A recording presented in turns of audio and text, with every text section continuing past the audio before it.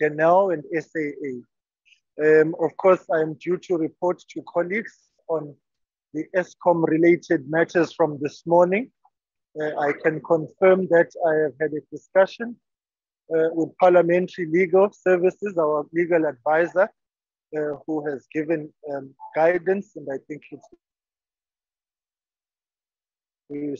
very strategic and it's very correct and advice that we can rely on to move forward. I will deal with that matter at the end so that we do not muddy the waters and draw the SIU now on matters which they had not ordinarily been scheduled for. But we have received guidance from Parliamentary Legal Services on how to proceed in implementing the resolutions taken this morning.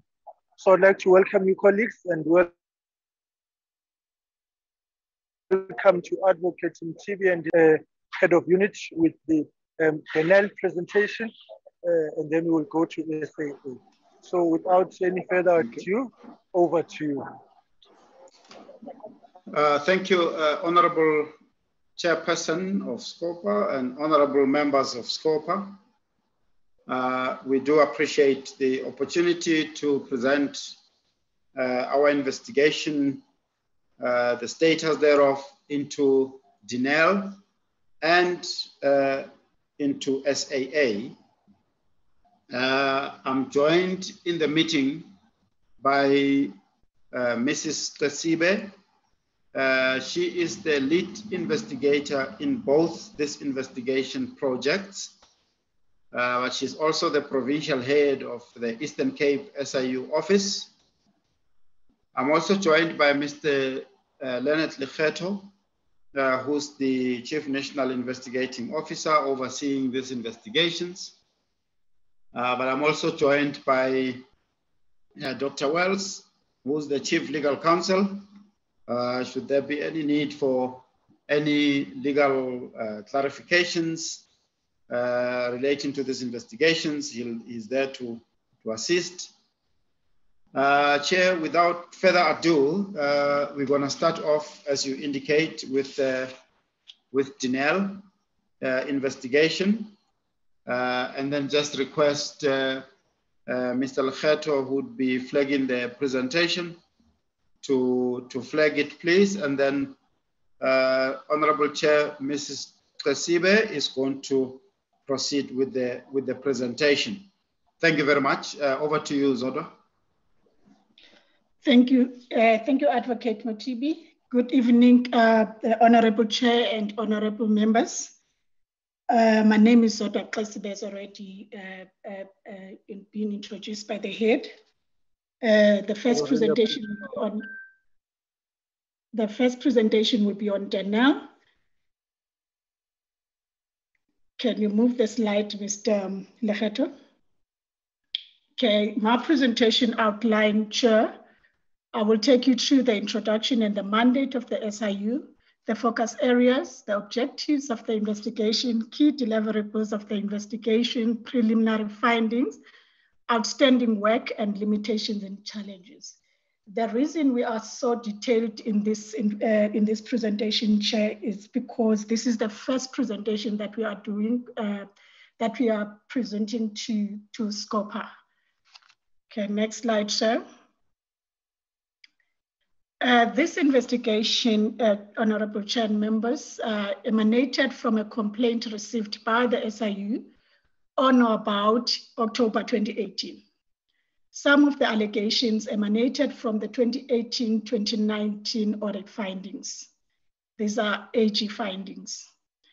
Therefore, we motivated for a proclamation, and Proclamation R32 of 2019 was published on the 5th of July 2019, authorizing the SIU to investigate certain allegations against DENEL. On the 8th of November 2019, Proclamation R57 was published, extending the scope of investigation to include additional matters. The SIU is authorized to investigate serious malpractices or maladministration, which have taken place between 1st January 2015 and the date of the publication of the proclamation, which is the 8th of November 2019, or any matter that took place prior to 1st of January 2015 or after 8th of November, but which is connected or incidental, ancillary to the matters mentioned in the schedule, or involve the same persons or entities investigated under the authority of this proclamation. Next slide, sir.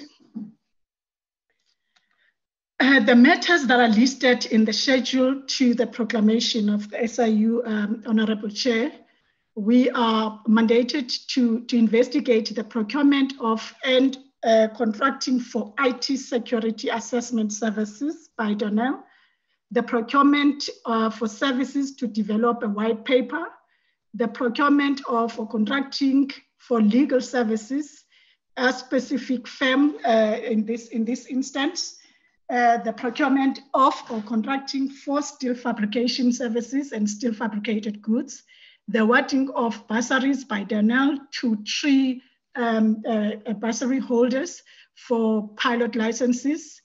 And we are also directed to investigate unlawful, irregular, or unapproved measures or practices in relation to the misappropriation of IP rights in DENEL's air-to-air missiles, standoff weapons, surface target missiles, air defense, and unmanned aerial vehicle systems.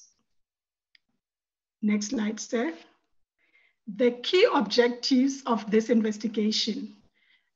We intend to review compliance with prescribed legislation in respect of the procurement process followed by DENEL, collect lawfully admissible evidence with a view to facilitate the institution of criminal and or disciplinary proceedings against complicit parties, collect lawfully admissible evidence to approach the courts and set aside the contracts entered into between DENEL and service providers or suppliers, identify and quantify losses incurred by DENEL and to facilitate the recovery of the losses, to provide recommendations on improvements to systemic weaknesses identified.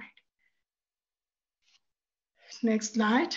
Before then I start with my presentation, Chair, we felt that it was necessary to start with the 2015 board appointments.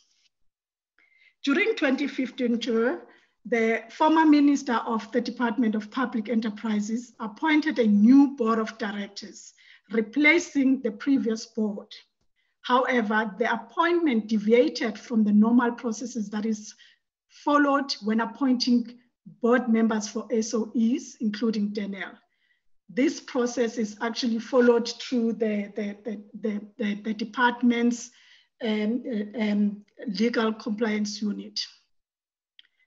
The list of what seemed to be proposed new DENEL board members was submitted by a certain Gupta associate to the minister's office. The proposed names differed from the list already submitted through the normal governance process, and it was the same list of names that was later presented to Cabinet for approval. The Cabinet approved the proposed list with the exception of 2 names on the list that was proposed by the Gupta associates. So the new board immediately started on the 25th of July and made a number of changes, including the removal of the chief executive officer, the group chief executive officer, Mr. Saloji at the time, and the former group chief financial officer, which was Mr. Fikile Mhlongo. Next slide. I will then refer to the appointment of the board when I talk to the slides that will follow. Now I move to the first allegation, the appointment of Telspace system.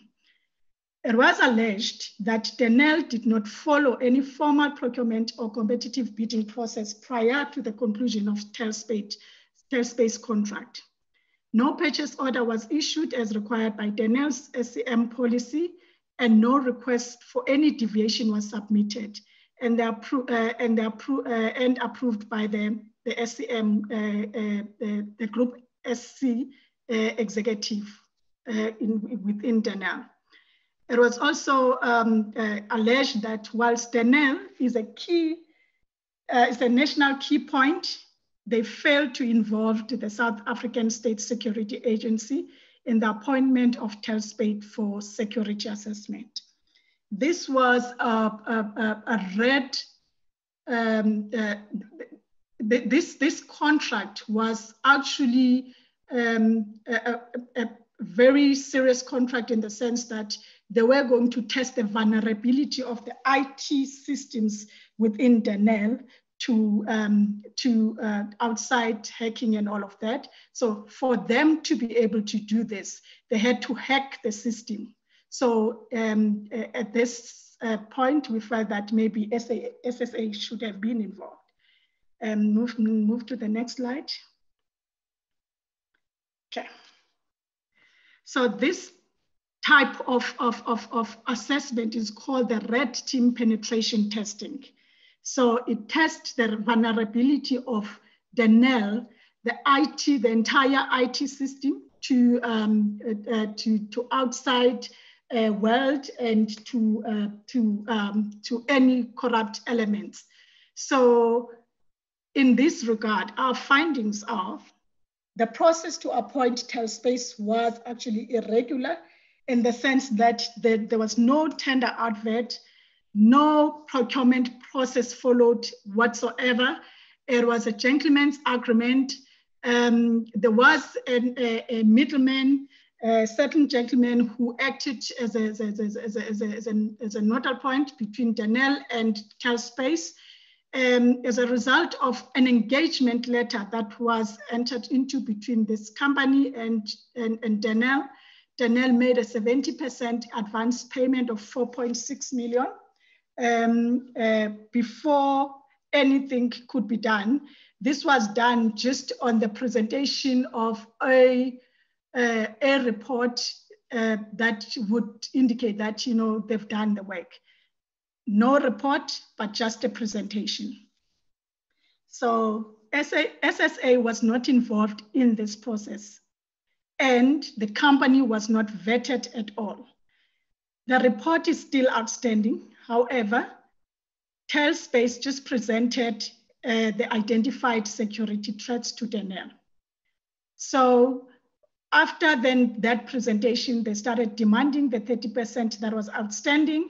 And then when DENEL demanded some reports, then they lodged a civil claim against DENEL, and that civil claim is pending in court.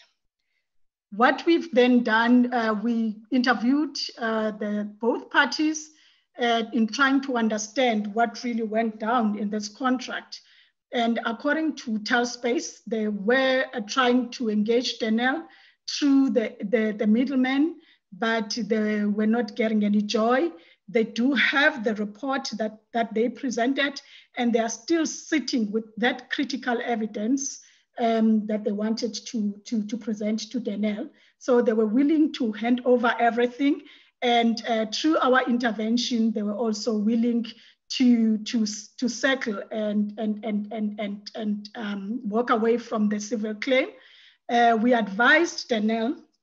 We are actually advising them to settle with this company for the 1.9 million because they don't even have monies to pay the legal experts to fight the case on their behalf.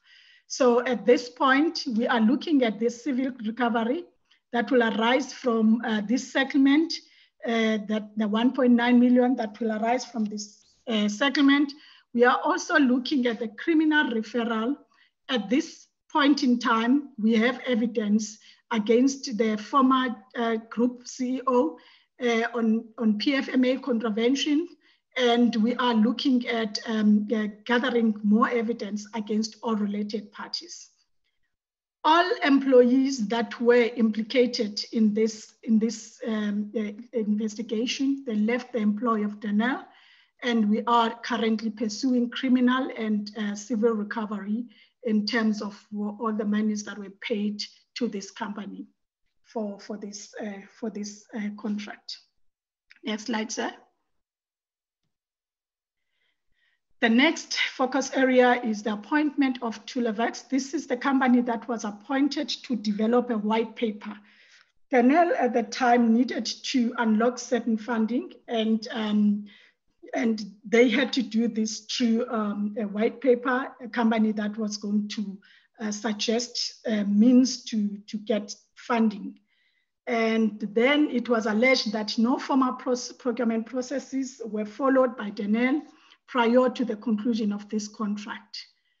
And next slide, sir. We investigated the matter, and this company was appointed to develop a white paper, and this process followed an approval of a deviation from the normal procurement process. So we, in essence, you know, there were no irregularities uncovered in terms of this appointment. During 2017, DENEL experienced severe cash flow problems, and in order to pay salaries, they approached AMSCO to relax some of the risk of non-compliance guarantees to free up some credit banking facilities. There was an urgent need then for DENEL to develop a white paper for a funding model. They sought an approval for a deviation from SCM processes, and this was approved by the supply chain executive. And then the approval was granted on the 13th of September 2017. And then from this process, 3 quotations from 3 companies, Ngidi Business Advisory, Tulevex Ltd, and TLKM Consulting were requested. Tulevex was appointed based on price, and no irregularities were found. In essence, in this matter, DENEL actually negotiated the cost, because they were supposed to pay 6.5 million, and then excluding VAT, and then they ended up paying 5.7 inclusive of VAT. So in this regard, there are no possible civil recoveries, no possible criminal referrals, and no disciplinaries in this instance. Can we move to the next one?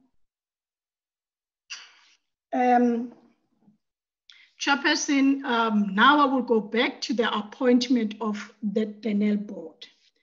There was a gentleman who was appointed during this period to be the chair of the board of DENEL. And this gentleman, in his nomination form, the person who nominated him was a gentleman who owned a firm of attorneys called Kampa Attorneys. So I'm linking that to this, this investigation now. So the allegations in this regard, it is alleged that the former chairperson of the DENEL board during 2016 and on a number of occasions thereafter appointed Kampa Attorneys Incorporated, a firm of attorneys, to render legal professional services to DENEL without following proper procurement processes. This firm was not listed on DENEL's database of service providers. And in addition, this firm was also not part of the existing panel of legal experts within DENEL. So it is further alleged that some of the instructions were solely advancing the former chairperson's personal interest, as well as that of the Gupta family in the legal defense of one entity, Fireblade, which owns a private passenger terminal at the OR Tambo International Airport in Johannesburg. These were the allegations that we received, Chairperson. I think from just the first and foremost, we identified conflict of interest because it is clear that the chairperson of the former board of DENEL at the time and the owner of this company, they were related. They were either friends because he was the person who nominated the chairperson to the position, and then he ended up benefiting from that, from his appointment. So our findings are that this process of procuring the services from this company were irregular. There was no tender process whatsoever. this company was just called to come and render services, and it was not on the panel of experts from a panel of legal experts within DENEL. In addition to that, there was no contractual agreement signed between DENEL and this company. The fees were negotiated outside the normal SCM process. Then the group CEO and the chairperson managed and directed the project at the time. So instructions would directly come from these people. And we also identified one other member who issued instructions to this firm, being the former CFO of DENEL at the time, the group CFO of DENEL at the time. Then DENEL's legal department was not involved. They were only involved now in the administering of invoices received, but the person who would then confirm that the work has been done will be the group CEO. No records or instruction files are kept by Kampa attorneys. They indicated that they returned everything to DENEL, but there is no record, the acknowledgement of receipt. And from a reasonable person, you would expect that a legal firm will do that as a minimum control measure. So the possible outcomes in this matter is we are referring the account of 10 million rand to the Legal Practice Council for taxation. We are looking at possible criminal referral from the GCEO of the former GCEO. In all these criminal referrals and disciplinaries, we aiming to finalize everything by end of March, which is the end of March this year. We are referring the Kampa attorneys to the Legal Practice Council because of their conduct, and we're also looking at an administrative action thereafter from the Legal Practice Council. We are also looking at other criminal referrals, especially with regards to the relationship between the chairperson and the firm, as well as then the instructions that were issued by the former CFO. Next slide.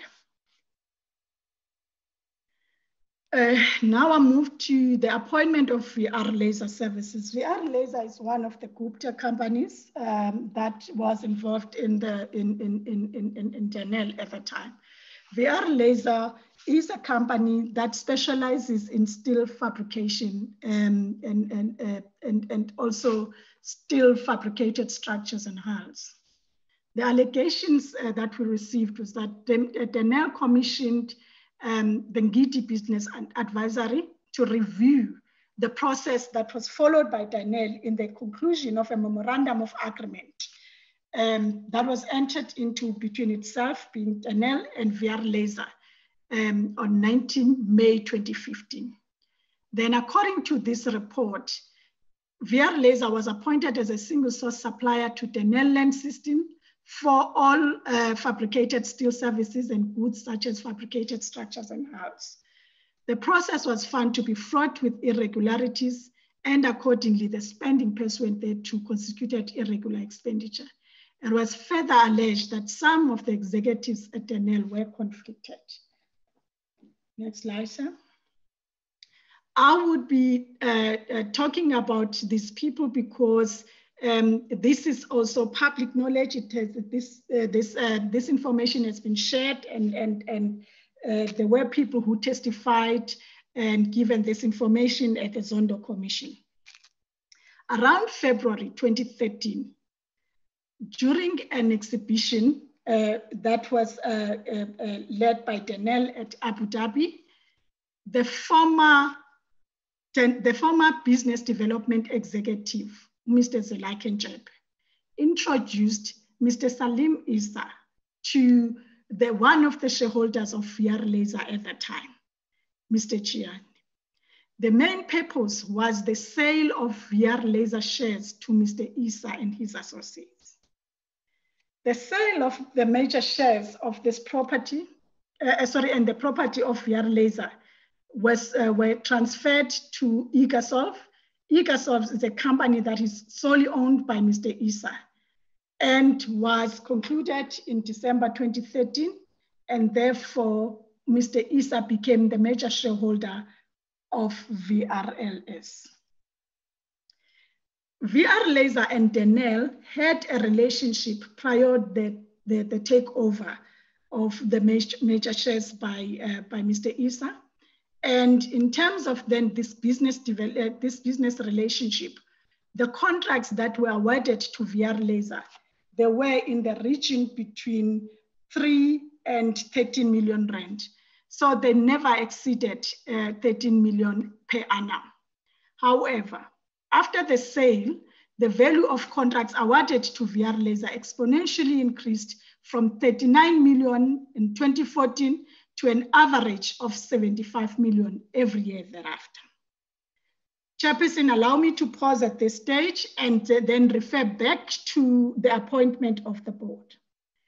The board was appointed and the chairperson of the board immediately removed the former group CEO and the former group CFO and replaced the former GIP group CEO by Mr. Zola Kenjepe.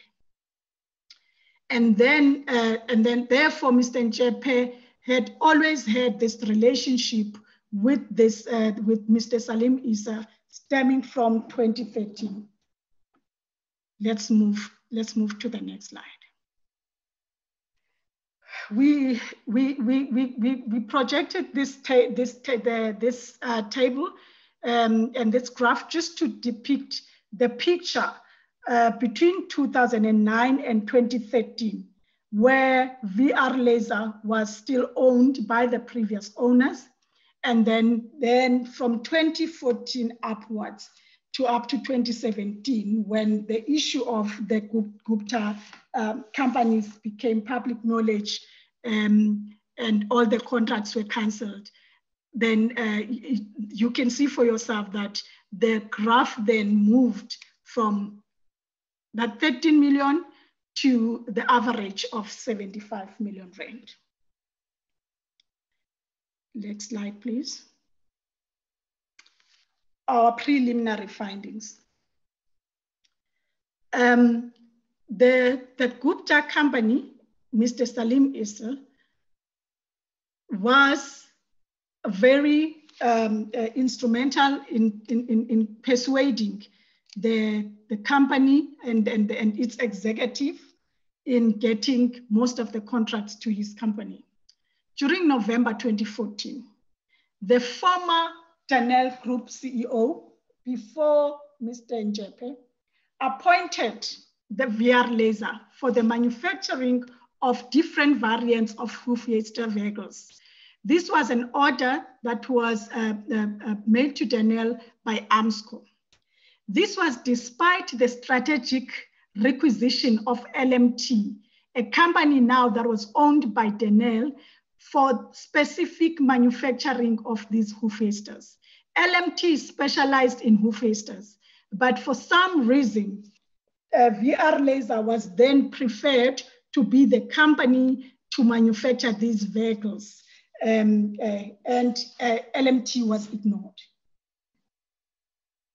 Over and above this, in late 2014 and early 2015, two memorandum of agreements were concluded, appointing VR Laser as a single source supplier for DLS, this is DENEL Land Systems, and DENEL Vehicle Systems for steel fabrication and steel fabricated goods for a period of 10 years. This process was irregular. This was done by the group CEO at the time through authorizing the CEOs of DLS and DVS to sign a memorandum of agreements with the company named VR Laser. These two MOAs were approved by the then acting GCEO, even though the group supply chain executive had declined the recommendation of the DLS Exco to appoint VR Laser. All processes to appoint Vierleza were irregular. None of them followed the proper procurement processes. We identified that orders were split in order to meet the requirement, the SAM requirements, so that some of these approvals, they only end up with the group executive, they don't go to the corporate center. We also identified conflict of interest between some executives and the directors of Vierleza. Vierleza is currently under business rescue. I've got under civil recovery none, not because we are not pursuing anything at the moment. Our legals are currently busy formulating a legal strategy to recover some of the funds that were paid to Vierleza. And we are just waiting for that process at the moment. We are compiling criminal referrals against a number of people, including the former GCEO and the CEO of DENEL Dynamics, CEO of Land Systems, as well as that of DVS. The evidence of corruption is also under review. None of those implicated members in the process are still in the employ of DENEL. However, we are seeking means of recovering some money from them and also looking at possible criminal referrals. Next slide, sir. Now we move to the awarding of bursaries by DENEL. The allegation was that certain officials breached DENEL's study scheme benefits policy or duty of care and or duty to always act in the best interest of DENEL, in that during 2017, they played a role in the irregular awarding of bursaries to 3 individuals for their studies at a certain school for sum of 800,793 and 1.1 million. Next slide, sir. I will then break these bursaries into individual beneficiaries. The first one was the awarding of bursaries by DENEL to Mr. Orabile Mahumapelo. The bursary was awarded to Mr. Mahumapelo for his JET pilot program, and he signed a bursary agreement with DENEL on the 1st of February 2017 for 1.1 million.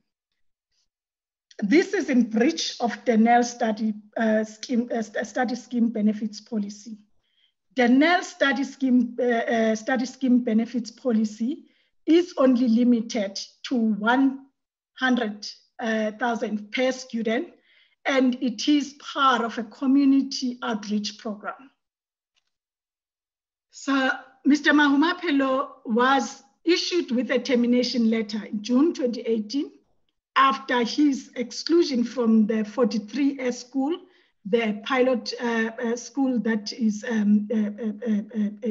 located in the Eastern Cape, and therefore he failed to adhere to the bursary conditions.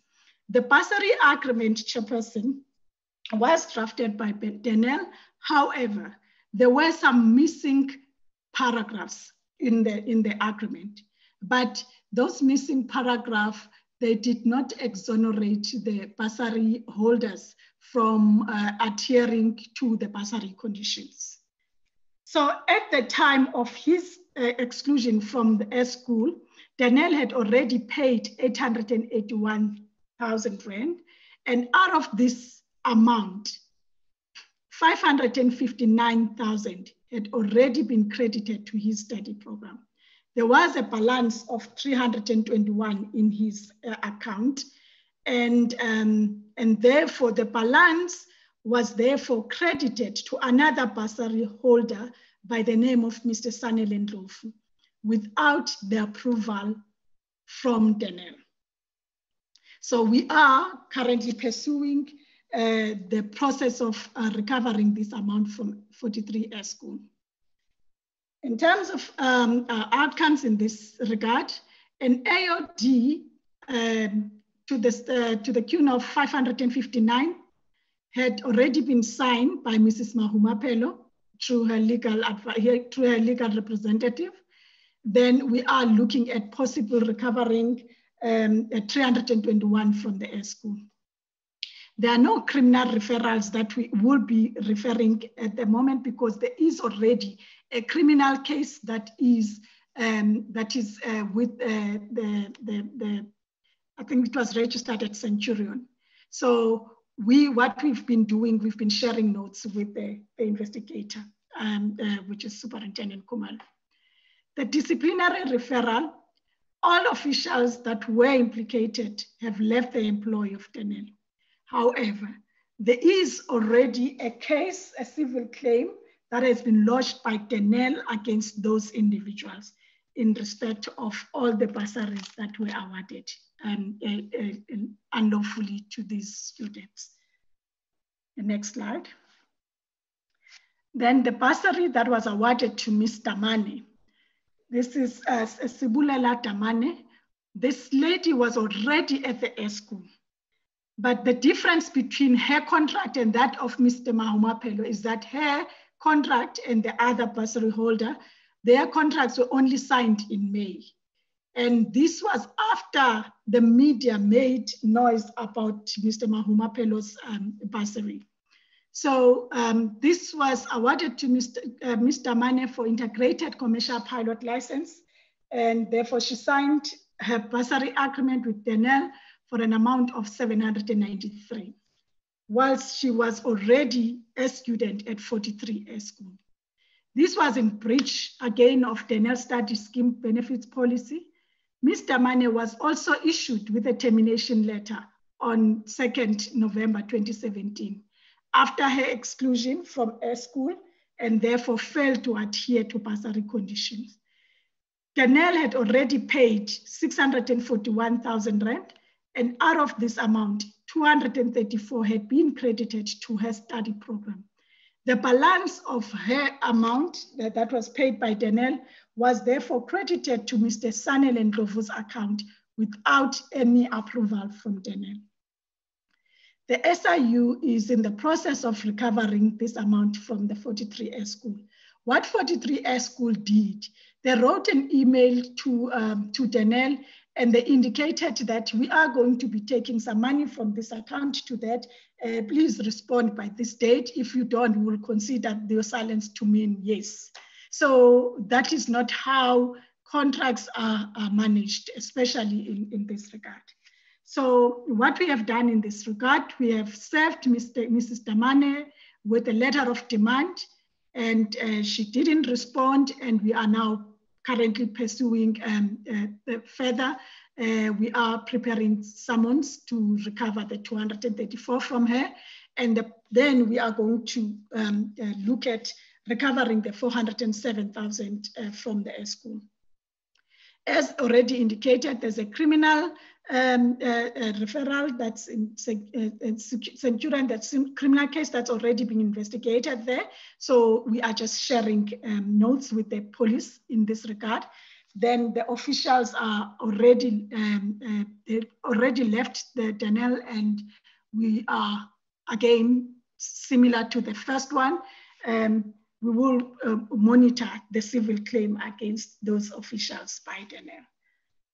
Next slide.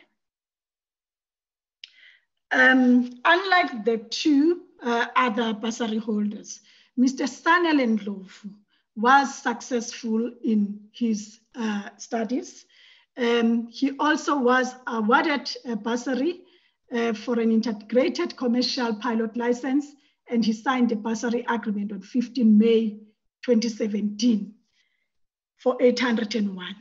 This was also in breach of DENEL study scheme benefits policy. However, Mr. Ndlovu, as already alluded, completed his course. DENEL only paid 510,000 towards his study program, and the entire amount was credited to his study program because he was successful. The balance of the contract amount was taken from the credits of other bursary holders. And then what school did, took money from Mr. Mahumapelo and Mr. Mane, and thus credited the entire amount to Mr. Ndlovu. There was an overpayment of 182,000 rand, And this was outside the contractual agreement with DENEL. We are looking at recovering the 182,000 rand from the A school. Criminal referrals, same as already reported, and also then there's a civil claim against them, the officials of DENEL who were involved in this matter. That concludes the bursaries. Let's move. Now we move to the misappropriation of IP. The allegations are that IP belonging to the institution, being DENEL, was misappropriated in a cohesive criminal conduct to abate foreign state companies. This involves state companies like the Saudi Arabia Military Industries, the SEMI, and the second company is Barigi Dynamics, which is a state-owned company in the United Arab Emirates. Then this Barigi Dynamics had a joint venture with DENEL. Next slide. I will then deal with SEMI and then deal with Barigi Dynamics.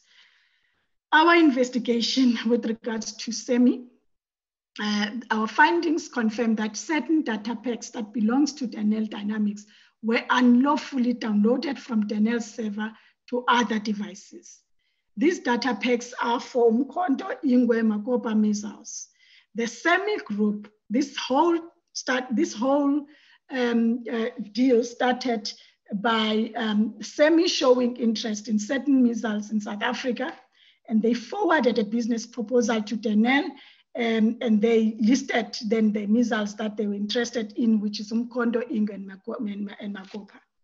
Then subsequent to that business proposal, a meeting was arranged between DENEL and SEMI, and it took place on the 19th of February. The same meeting then was aborted because the SEMI group refused to sign a non-disclosure agreement, which was a condition for any kind of business and information sharing for DENEL. So because they refused to sign the NDA, then the meeting could not take place, could not continue. So that was the end of the formal dealings between DENEL and SEMI. However, subsequent to this meeting, an NDA that was signed by one DENEL member who was not even authorized to sign on behalf of the company, then it was then started circulating, and then as a result of that NDA, information then was shared to the SEMI. At a later stage, the CEO of DENEL Dynamics then announced his resignation because he had been offered an opportunity of a lifetime. After doing this, an instruction was then given to junior members to download certain information. So, and then the information was downloaded. We'll just give high-level information for the sake of confidentiality in this. Then the three former officials, including then the CEO of DENEL Dynamics, resigned and joined the SEMI. They were all implicated in the process. At this stage, I've got none under civil recovery. This is simply because there's a project that we are currently embarking on. It's our office, the NPA, the Hawks, as well as FIC, where we are trying to retrieve all the information from the foreign companies and foreign institutions. So in terms of criminal referrals, there are 5 criminal referrals that are possible in this instance. And we intend to invoke extradition treaties and agreements to extradite the persons to face charges in the Republic. We, at the moment, are looking at 1 disciplinary referral because there's only 1 member who's currently at DENEL at the moment. No, let me pause there. Let's move to the next one, the Barigi. Barigi Dynamics, it's a company that's in joint venture with DENEL. DENEL is owning 49% of the shares, and Barigi Dynamics owns 51% in the joint venture. However, this company, Parigi, they later accorded their status to another company styled Halcon. And this was then done with the approval of the board of Parigi. DENEL has always been part of the Parigi board. They were represented in that because of their shareholding. And what we have here is the P2 and P3 IP that are subject of the investigation. And this IP, findings are that it was unlawfully transferred to Halcon, which is a company that succeeded Parigi in the JV. This was done under the disguise of a letter signed by the former member of DENEL Dynamics, who was involved in the stealing of data packs for the SAMI. Another official at DENEL signed of the board meetings of Parigi Dynamics board that authorizing the transfer of the P2 and P3 missiles to Parigi. This member did this without the authorization from the board, as well as then the executives of DENEL. We are looking at possible criminal referrals and similar to the one that we've reported, the Supra, as well as one disciplinary against an official who's still at DENEL at the moment. In terms of civil recovery, we are still working with FIC and all other institutions because we felt that there was a need for a multidisciplinary approach in this, because this is a serious crime against the state. Can we move forward? I've already alluded to then the involvement of this institution. We can move. We already have this multidisciplinary approach. Chairperson, I've got the DENEL income statement here, and the purpose of this is just to indicate the financial performance of DENEL from 2015 to 2020. This is by no means part of our investigation, but it's, in terms of our mandate, we also have a responsibility to look at maladministration. So we are trying to connect and find the reasons for the collapse of this institution. And in that regard, we are looking at the causes of this, the collapse of DENEL. From 2015, Chairperson, there were a number of investors who, after the appointment of the new board, decided to pull out from DENEL. And this actually required DENEL to cough out in excess of 1.2 billion rand to pay these investors, because they wanted nothing to do with DENEL.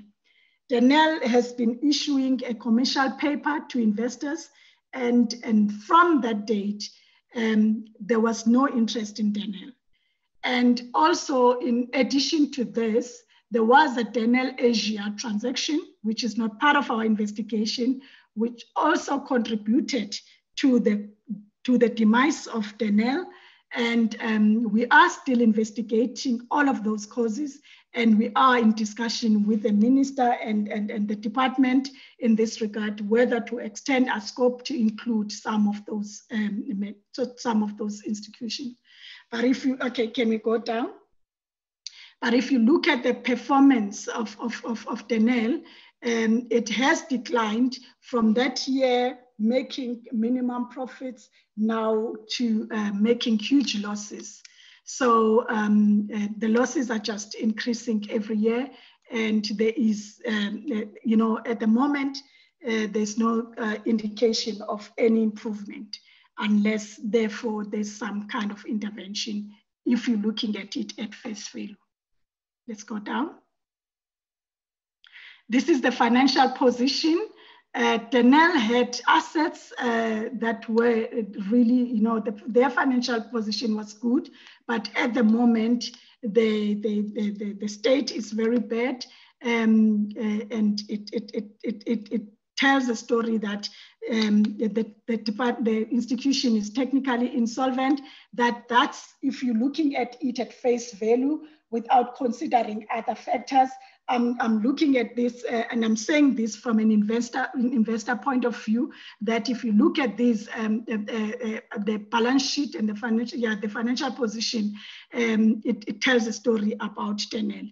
These are things that we are currently looking at because as part of our maladministration processes, and we are going to pronounce in the near future if we are extending our proclamation. Next slide and next slide. Can we move to the next?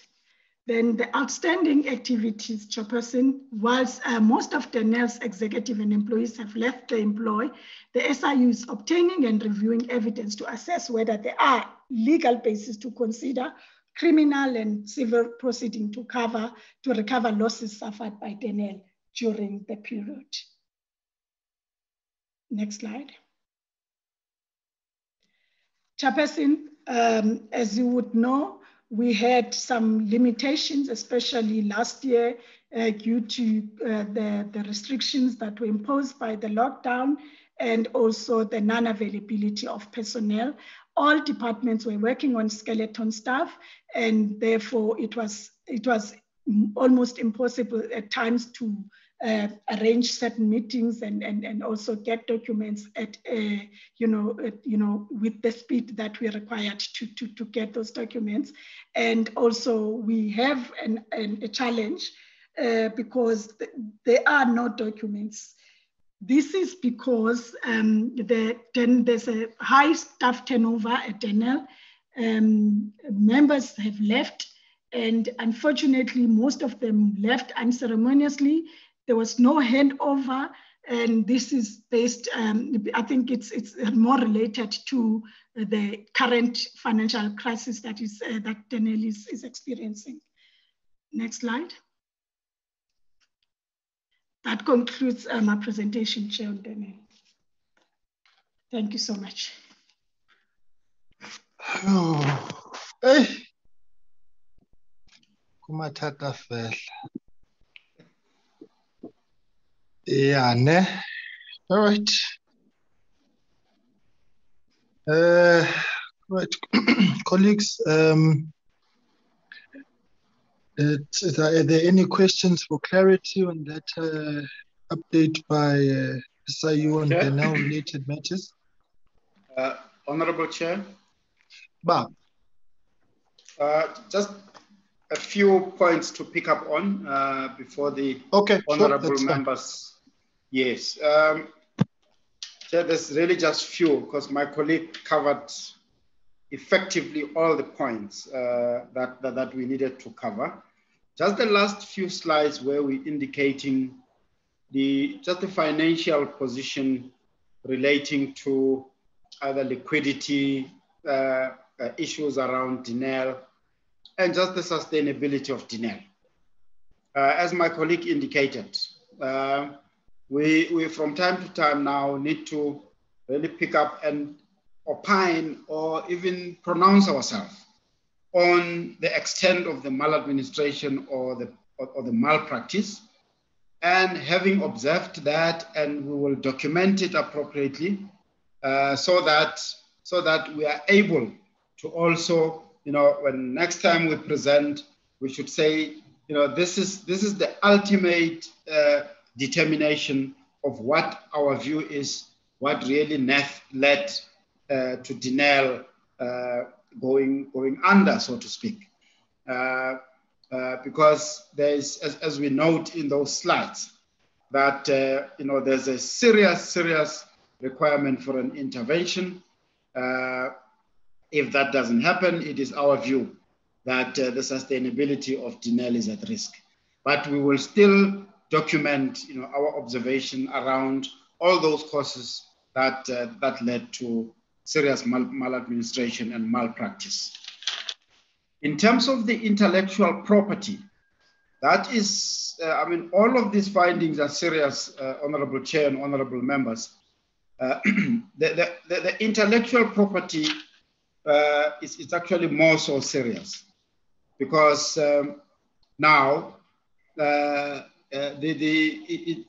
it's almost threatens the security, because now here we're sitting with the intellectual property which is now in the hands of a foreign company, simply because of the fraud or corruption that happened at the time.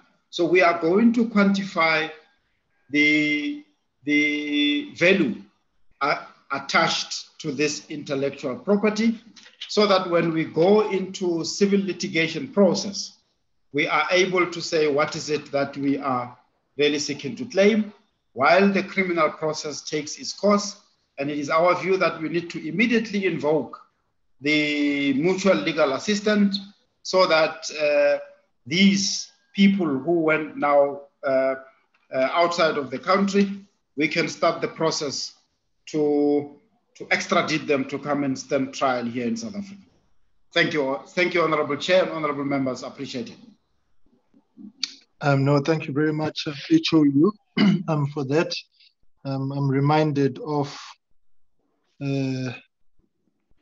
what Marcellus says in Hamlet: something is rotten in the state of Denmark. I just feel that is applicable here, really. All is not well in the state of DENEL. It's just, yeah. All right, Honorable Van Minion will be first off the bat, and then Honorable Tulashe, and then Honorable Swartz. In that order, please. Thank you very much, Chair. I've got a couple of questions here. I mean, firstly, I think that it's very obvious that there are a number of people and organizations that have essentially just looted DENEL for their own interests. And that is part of the problem. If I look at a lot of these investigations, Telspace, Compler attorneys, etc., all sorts of them, what happens is they come along, there is some sort of agreement, certainly not a gentleman's agreement because it's simply a corrupt agreement. Then when the SAU has investigated, the officials have left, they can't get hold of them, they're no longer there, the money has been dissipated, and essentially people walk away with a large amount of money and funding from DENEL, but there's no follow-up, nothing other than potentially criminal proceedings happen. So it's actually a very nice cash cow to have these agreements, then leave the organization and walk away with a self-imposed golden handshake, so to speak. What I want to know is the slide on the board appointments wasn't very clear. If we could just go through that again. Unfortunately, I didn't receive the documents prior to this, so I wasn't entirely sure what was being referred to. If we could just go through that, I think it was the second or the third slide, quite clearly. Then on the Telspace matter, what is the time period that the SAU has followed in terms of the investigation? Because as I've expressed so many times before, what concerns me is people walk away with money, they resign, the money is dissipated, and then potentially there's a settlement. And if there is now a conversation about a settlement of 1.9 million, it means that the perpetrators have walked away with 4.7 million. And I always worry these settlements potentially have an impact on criminal investigations. So please like some reassurance on that.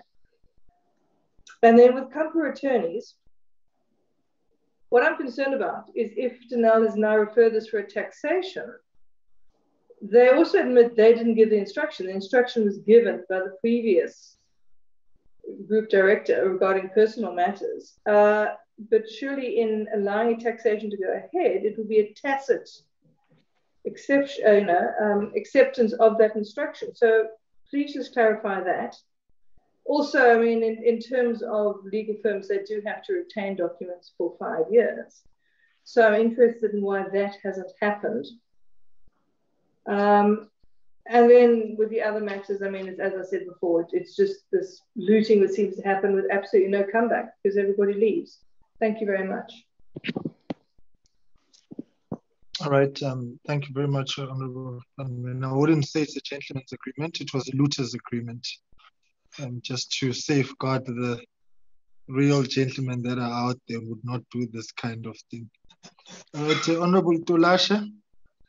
Thank you very much, Honorable Chairperson and everybody in the meeting. Good evening. Chair, once again, let's welcome the extensive report that has been tabled by SIU. For me, everything is clear on their findings as well as what they are going to implement going forward. However, Chair, under the tail space, I heard that everybody is being charged and there's a process that is being followed. But I don't hear anything about the chairperson of the board. Is he being, or is the person being deliberately ignored, although he was presiding over all this and even involved in the situation where he was not supposed to? I was trying to check in the whole report, especially the tail space. I don't hear anything that speaks against the chairperson or something that says why is he not charged? Is there any difficulty to make him to account like everybody else, as he was the chairperson of the time and he presided over everything else to an extent of negotiating? In fact, he was the champion of looters, Chair. He championed the looting in DENEL. The report is very clear. All I want to know is this about the chairperson in particular. Thanks, Chair. All right, thank you very much, Honorable Swartz.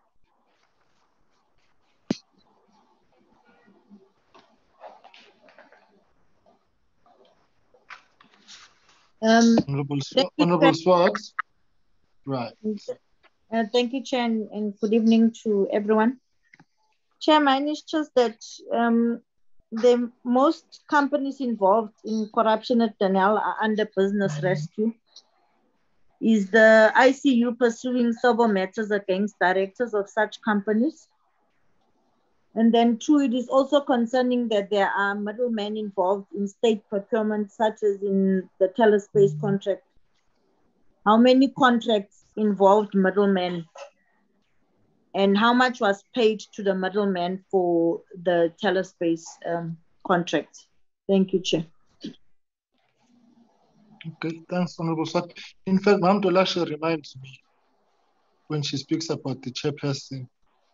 If I'm not mistaken, the chairperson of the board of DENEL has resigned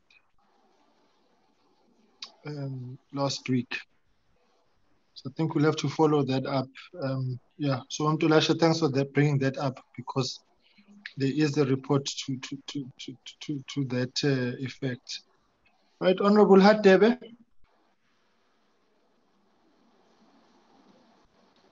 Thank you, Chair. Thank you, Chair. I just finally got home. I've been in a shuttle all along, but I managed to capture the essence and some of the issues as highlighted in this presentation. Chair, you'd correct me if I'm wrong, because, like I said, I've been in a shuttle. So the report suggests that the board in the first place was appointed irregular. Is that the case, Chair?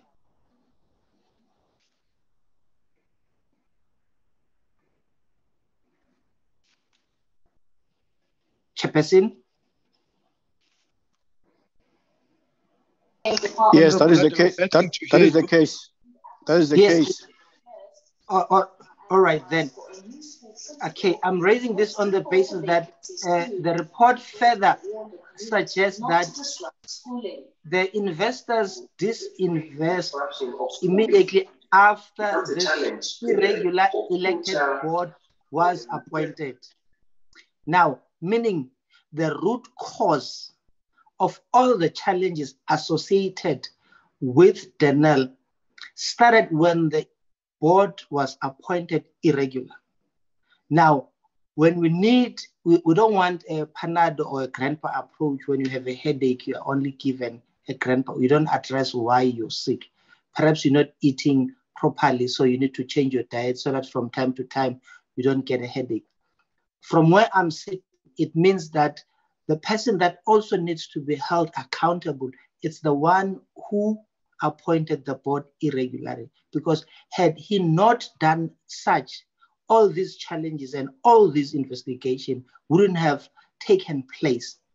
I want to, from the investigators, whether or not they have pursued or they've made findings from the root cause of all these challenges, because you correctly pointed out that investors started disinvesting immediately after the appointment of this board, which was irregular in its nature. And everything else that followed speaks a volume in terms of the corruption.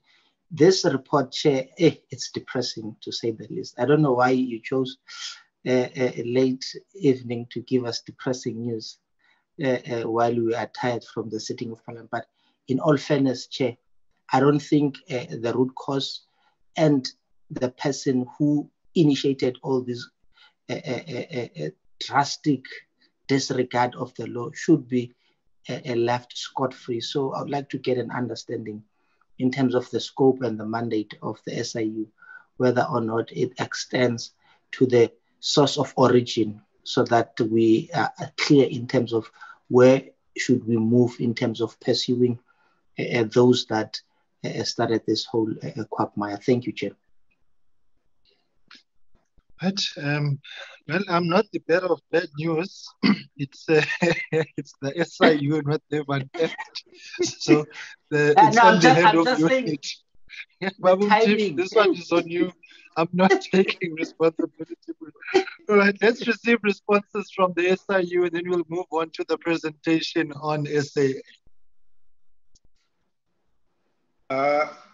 Honorable Chair, I'll take some of the questions and I'll just ask my colleague, Mr. Siwe, just to prepare to take some of those that require a response in terms from the actual investigation. Honorable Chair, let me start off with the question by Honorable Hadebe. I agree that the findings of the investigation do point that, from the onset, and that is why we started in the investigation as a background with the appointment of this board and the process it followed and the manner in which it was almost, call it predetermined or determined, and didn't follow the normal process. So we have said, like we will do in all other investigations, when we're saying we need to ensure that we hold everyone accountable at all levels, from the officials, executives, accounting authority, executive authority. So in this regard, Chair, I'm sure the Honorable Committee may probably also want to know that the investigation is ongoing and we are anticipating that we'll conclude it by the end of June.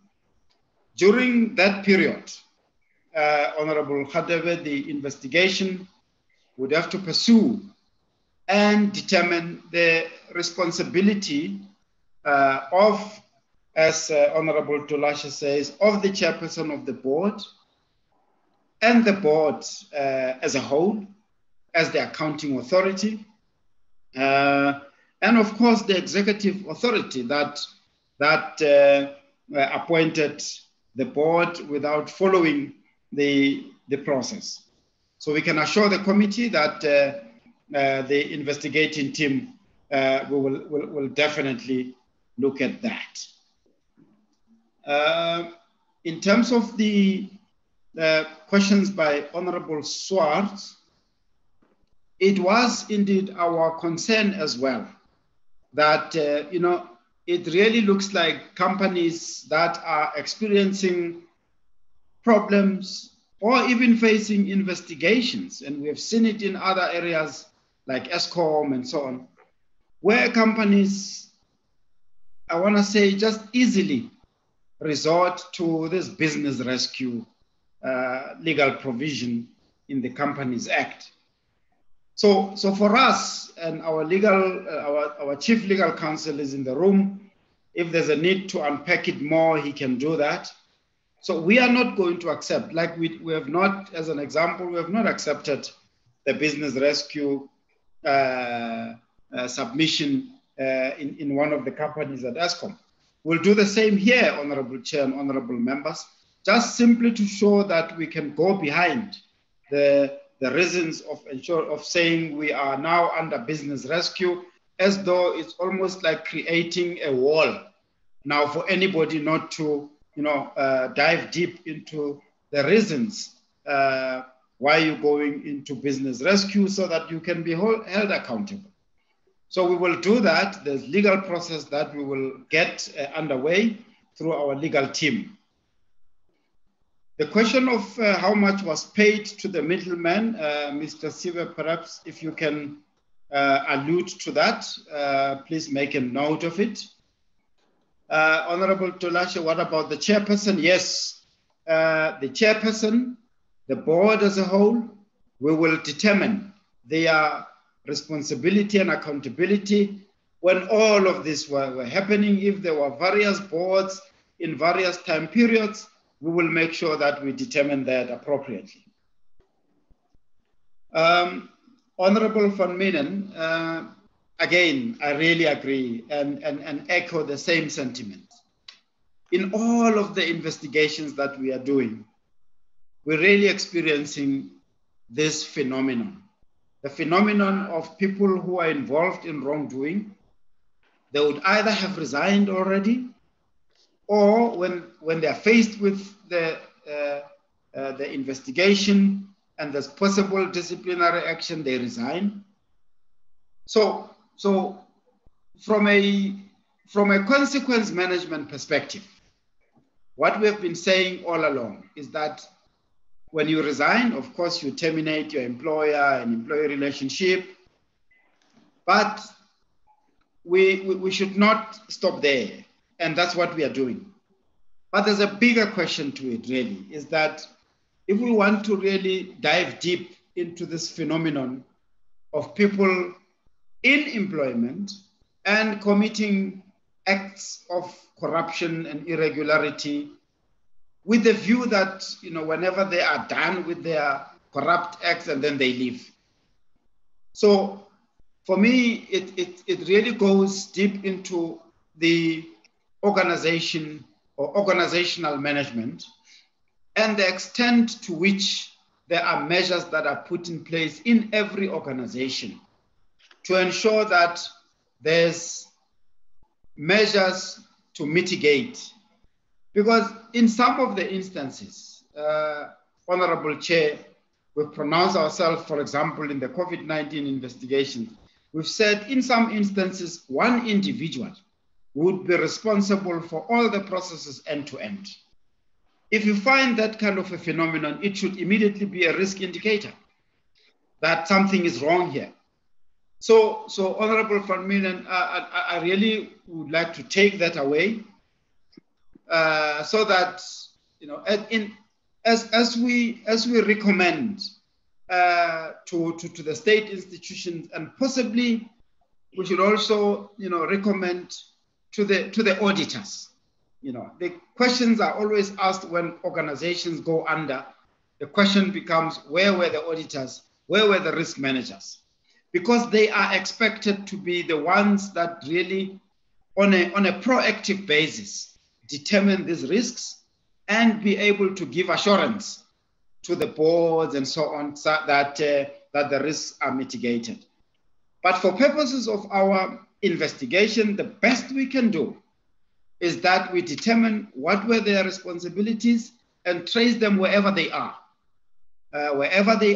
so that we can take action against them, be it civil litigation or criminal action. It's really disheartening to know that, there's this phenomenon of people committing acts and leaving, and then the legal process, of course, taking its course. It almost seems like it takes long, but at least in our environment, in our investigations, the special tribunal has helped us to move even quicker. So that really, that's the best of how we can respond to that, and we want to make sure that as part of our recommendations, all of those come out in our report. The slide on board appointment, Honorable Van Minen, I'll leave that to Mr. Sibe. Mr. Sibe, just for the Honorable Van Minen, you can probably just, with your permission, Chair, I'm sure you can really guide that. Honorable Van Minen wanted to really understand around the board appointments. If you can do that, Mr. Sibe. And then the Kampa attorney question around taxation.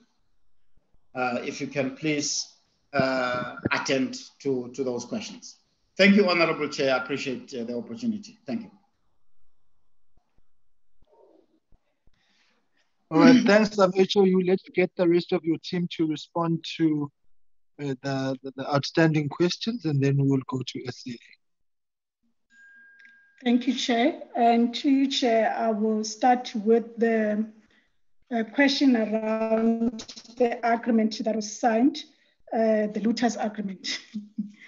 Chairperson, we are following up on funds. It's not that we are leaving the funds unattended.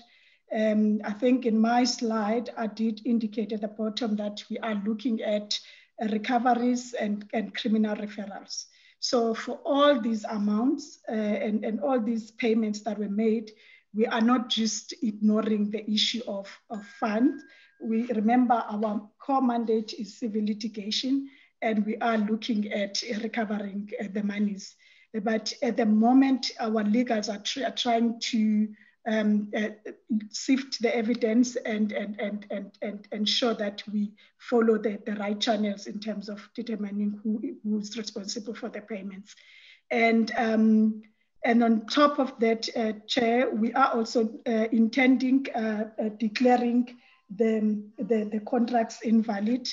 That's a process that we are following as well.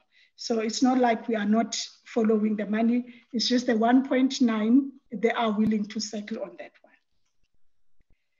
The time period for our investigation, as Advocate Motibi has indicated, we intend finalizing the entire investigation by end of June this year, but we may finalize these matters before that time because TelSpace is almost complete. We are just in the process of giving other parties the right of reply, and then we'll take the process forward. Then the instruction that was given by the chairperson of the board, as well as then the former GCEO to Kampa. Chairperson, that we are considering recovering that amount from the responsible people. It's not like we are leaving that issue unattended. We are really working around the clock to get the funds back to DENEL. Chairperson, I needed to clear something around the chairperson that we are talking about. The chairperson that resigned recently is not the chairperson that I'm talking about. The relevant chairperson at this relevant time was a certain Mr. Daniel Manja, who was at the helm of DENEL as the chairperson of the board during all those times. That's the chairperson that we are talking about. It's not the one that recently resigned from DENEL. And then we are not leaving the chairperson of the board. Everything that happened during that time. Remember, we already alluded to the fact that we are looking at the maladministration in the process of handling all the affairs of DENEL. And that for that reason, therefore, we are looking at also tying, especially the chairperson, because all these appointments that were irregular, he ratified them. So we cannot leave any stone unturned. So we are just giving other parties a right of reply at the moment, And in some instances where we don't have documents, we go to the parties and see what they have. If they do have, most of them, they have responded and given us whatever documents that they had in their possession.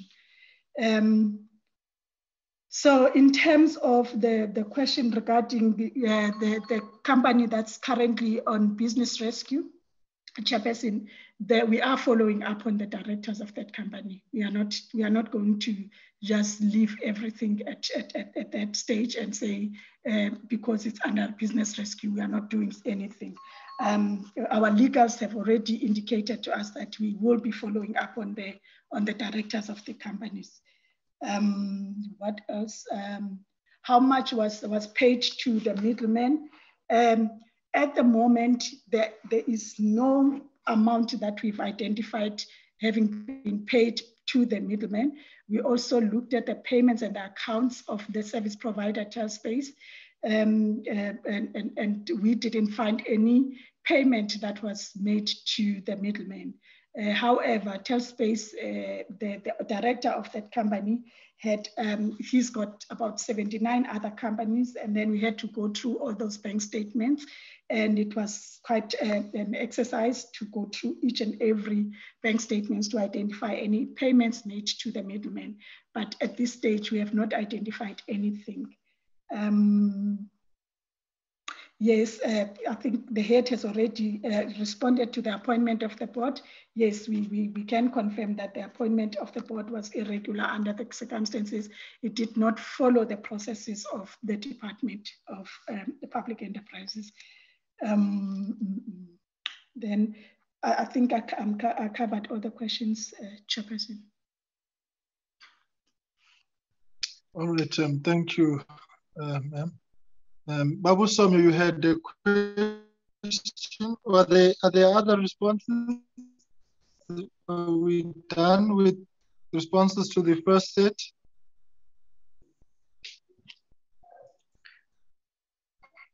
All right, Babu Somi, over to you. Thank you very much, Chairman, and thanks to the SIU for the report. What has become clear is that even through their own comment, is that there is depth of mal-administration, corruption, criminality within the institution, which tallies with what the Auditor General's findings are of the company per se, which has put out the wheels of functionality of the entity in totality.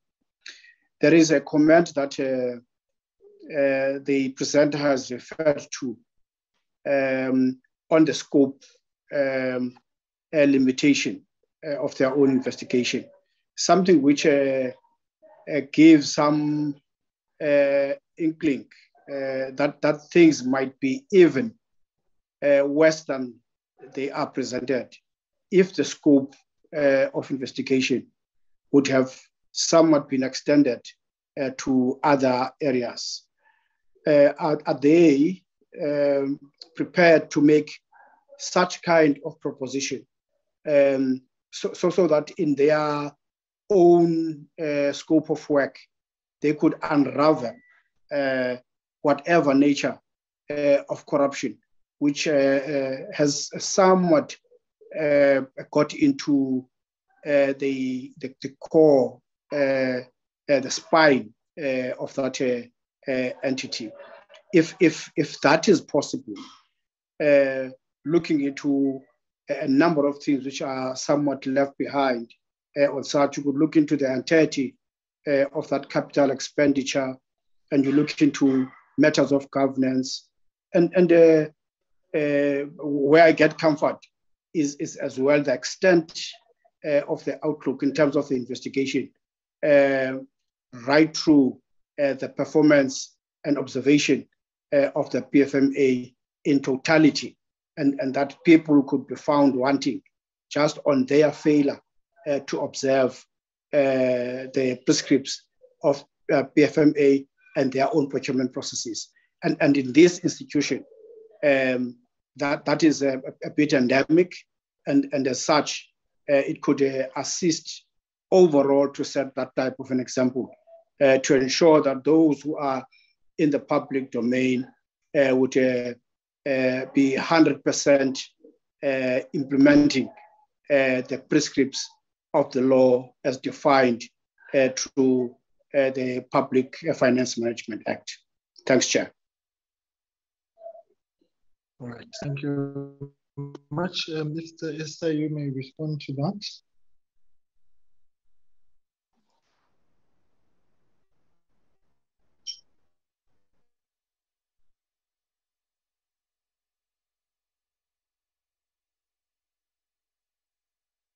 SIU.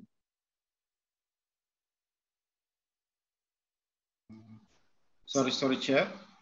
There is indeed an observation based on the investigation that there is maladministration and malpractices. There's also evidence pointing to corruption, particularly in the intellectual property thefts and how it was really, taken out of DENEL. So the question or the comment requiring a response in a form of a proposition, it is our view that it could be that a picture could be worse if our scope had widened and included other areas. And to that extent, my colleague, Mr. Sibe, has indicated that we are engaging with the department, and that will enable us to then determine the areas that still need to be included in the investigation, and as by law we are required to then process the amendment to the proclamation. So, Honorable Somyo, I would in principle agree and really say this proposition that yes, the picture is likely to look worse than it looks now if we widen the scope and look at other areas of investigation. Thank you very much, Chair. Appreciate it. All right. Thank you very much, HOU. May we go to the presentation on South African Airways.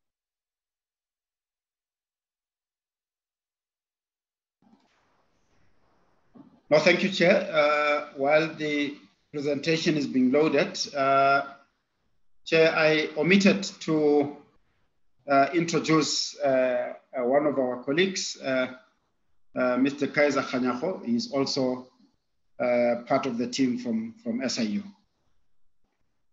Chair, without further ado, again, my colleague, Mrs. Tlhasibe, is leading this investigation. Mr. Tlhasibe, thank you so much. I really would like to hand over to you without wasting any more time. Thanks. Thank you, HOU. Thank you, Chairperson. Now we move to the SAA investigation. Our presentation outline again, Chairperson, is going to be a very detailed presentation because this is the first time we're appearing before this committee.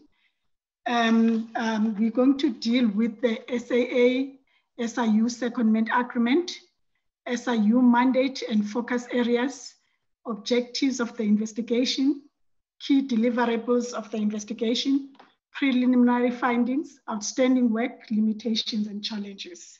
Next slide, sir. Honorable Chair, there was a secondment agreement between SIU and SAA that was signed during 2019. And the purpose of this secondment agreement was for the SIU to assist SAA with capacity in its forensic investigation department and also to collect evidence for the motivation for a proclamation. The investigation revealed evidence of contravention of processes and possible acts of criminality by SAA staff and SAA service providers. A motivation for a proclamation was submitted to the Office of the President.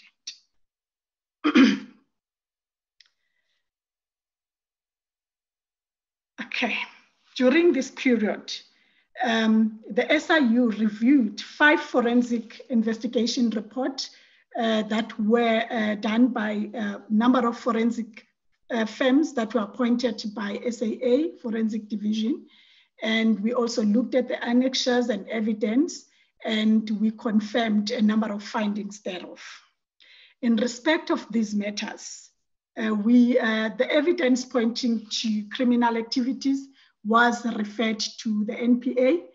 And then after we received our proclamation, which I'm going to be talking to right now, then we then appointed a senior counsel to just review evidence in respect of 5 matters in this space for civil litigation. The matters that were referred to the NPA chairperson, these are matters that were already in the State Capture Commission. So evidence in a number of them was led in the State Capture inquiry. We are collaborating with the State Capture in a number of areas, and where necessary, we share notes.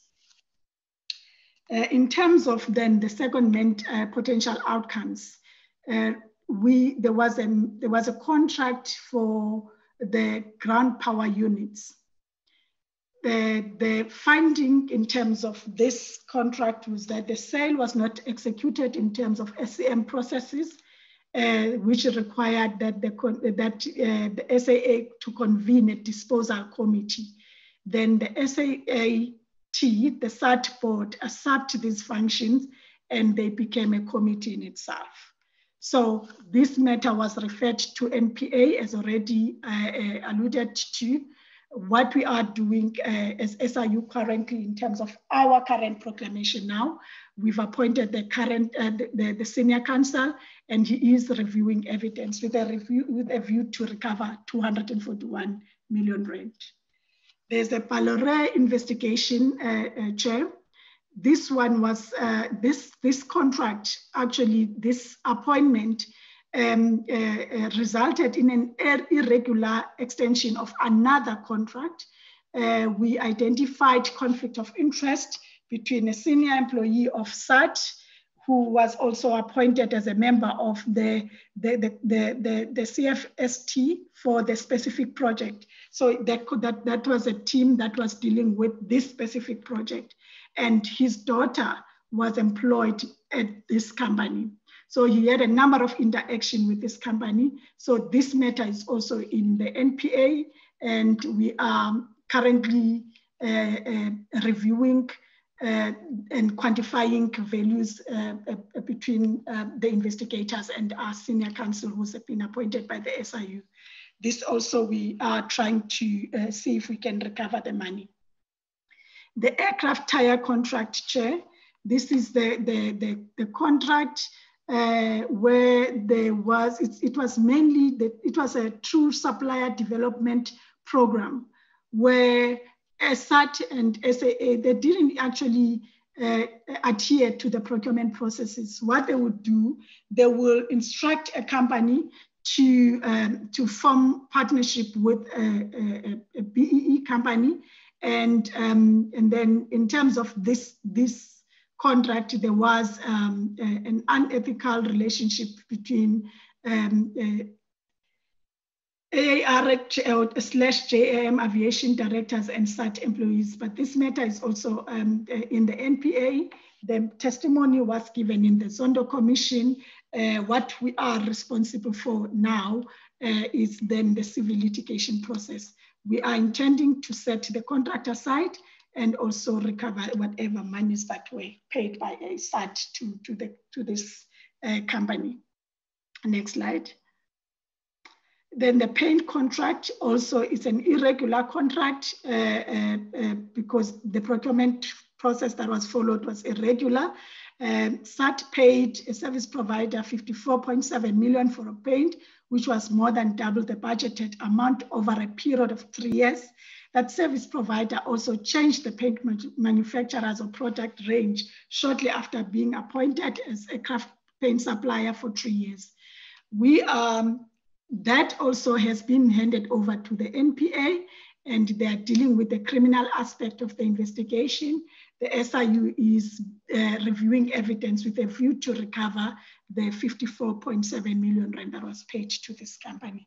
That is just covering the secondment process and the period of our involvement within SAA. Next slide. Next slide, sir. Okay. Then I move to the SIU mandate and focus areas. Chairperson, on the 31st of January, which was last year, we received a proclamation R2 of 2020, directing us to investigate the procurement of and contracting for Airbus aircrafts, maintenance, repair, and operation services within South African Airways Technical Services, the legal services in terms of 2 specific procurement processes, where SAA was appointing a panel of legal experts, and we also investigating service providers that were appointed to expedite the implementation of SAA turnaround plan in terms of 2 procurement processes. The proclamation further mandated SIU to investigate maladministration in the affairs of SAA in relation to travel rebates, benefit, payment made to SAA vendors, and the implementation of that 30% broad-based Black economic empowerment supplier set-aside initiative in respect of the supply and delivery of jet fuel. Next slide. Key objectives of our investigation. We want to review compliance with the prescribed legislation in respect of procurement processes. We want to identify irregular and or unlawful conduct on the part of SAA officials or third parties. We want to identify and quantify losses incurred by SAA and facilitate the recovery of losses. And we also want to identify evidence pointing towards corruption. We want to collect lawfully admissible evidence to approach courts to set aside the contracts entered into between SAA and service providers. And we want to collect lawfully admissible evidence with a view to facilitate the institution of criminal and or disciplinary proceeding against complicit parties. And also we want to provide recommendations on the improvements to systemic weaknesses identified. Next slide. Our key deliverables, Chairperson, is to institute and recommend the institution of civil proceedings by SAA for the necessary relief, including the recovery of any losses suffered by SAA or the state. We want to refer evidence of misconduct for the institution of disciplinary or corrective action. Refer evidence indicating or points to a criminal offense to the relevant prosecuting authority. Identify systemic gaps and make systemic recommendations to avoid identified instances of maladministration from reoccurring in future. Compile closure reports on all sub-investigations conducted and submit a presidential report as envisaged in terms of our section 41G of the SIU Act. Next slide. Now I want to move to the first allegation, the Airbus contract. The allegation here, it focuses on the allegations that was received by the SIU that SAA entered into a purchase agreement with Airbus for the purchase of 15 airframes/aircrafts at a cost of $38,000 US, for which payment were delayed due to additional 5 aircrafts. The delays caused some financial implications for the SAA. Then a further new A320 narrow body aircrafts were leased. However, due to conduct of key people, the delivery was delayed by 4 months, and that had a negative financial impact on SAA. In this regard, Chairperson, we prioritize 6 contracts for investigation, and these are at various stages of completion. Next slide. Just as a background to sale and leaseback, Chair, on 6 September 2012, SAA board approved 20 A320-200 aircraft sale and leaseback transaction to Bank of China Aviation, which we then call BOC. The BOC undertook to commit after the release of the 2011-2012 annual report. After considering the risk profile of SAA, the Bank of China Aviation took a decision to finance only 5 aircraft and not the full 20 as originally anticipated. This then forced SAA at the time into a bidding process and confined the bidding to the final bidders, which was then the Standard Chartered or Pembroke, the Bank of China Aviation, and also the Standard Bank, again for best and final offers. Then after these were presented to SAA, then the board decided to award the sale and leaseback of the first 10 aircrafts to Pembroke. Whilst SAA made a profit on the sale of each aircraft because they paid 38.9 US dollars per aircraft from the Airbus, and then they sold the same for 41 million US dollars to Pembroke. So they made a profit on the sale of those. However, if you look at the total contract, they made a profit of 20.8 million for the sale. However, in terms of the lease, then they made a loss. Can we move to the next slide? In addition, SAA paid Airbus sum of 115 US dollars for pre-delivery payment, including the postponement of delivery date in terms of the agreement that was signed on the 24th of January. When the sale and the leaseback deal was concluded, Pembroke had to reimburse SAA with this PDP, this pre-delivery payment. And at this point in time, SAA has not given us any proof that this payment had been made by Pembroke to SAA. So we are still awaiting that.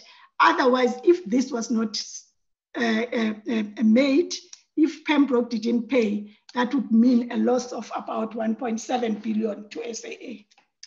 In terms of the lease contract, SAA paid monthly rental fees of 323 US dollars, 0.5 US dollars per month for 12 years for each aircraft from the date of delivery, which makes a total value of 1 aircraft to, now we're looking at, for the entire lease period, it came to 46.5 million US dollars per the lease period. In terms of the agreement, then in terms of this agreement, the lease was a net lease. Maintenance and repairs were for the lessee responsibilities at their own expense. For all maintenance required, for each contract during the lease term, Pembroke was to pay back the maintenance money to SAA upon receiving maintenance receipt within 6 months. So they had to repair. This was an operating lease. Even though this was an operating lease, but SAA had to kind of like accept risk and rewards in this regard and maintain its own aircraft, then submit the receipts to Pembroke within 6 months. Then in addition, the lessee was responsible for insurance at its own expense. there's no proof that Pembroke paid SAA for any of the maintenance that was done in these aircrafts. The sale and leaseback disadvantage SAA because at face value, SAA lost in excess of 356 million rand from this transaction. The SIU is awaiting proof of all payments, which is PDP and maintenance and repair cost from Pembroke in this regard. Next slide. Now I'm moving to the individual contracts. We looked at a contract that, that SAA had with a company called Flyfofa Airways. During 2016, SAA entered into a dry lease agreement with Flyfofa for the lease of second-hand cargo charters. In this regard, an irregular procurement process was followed.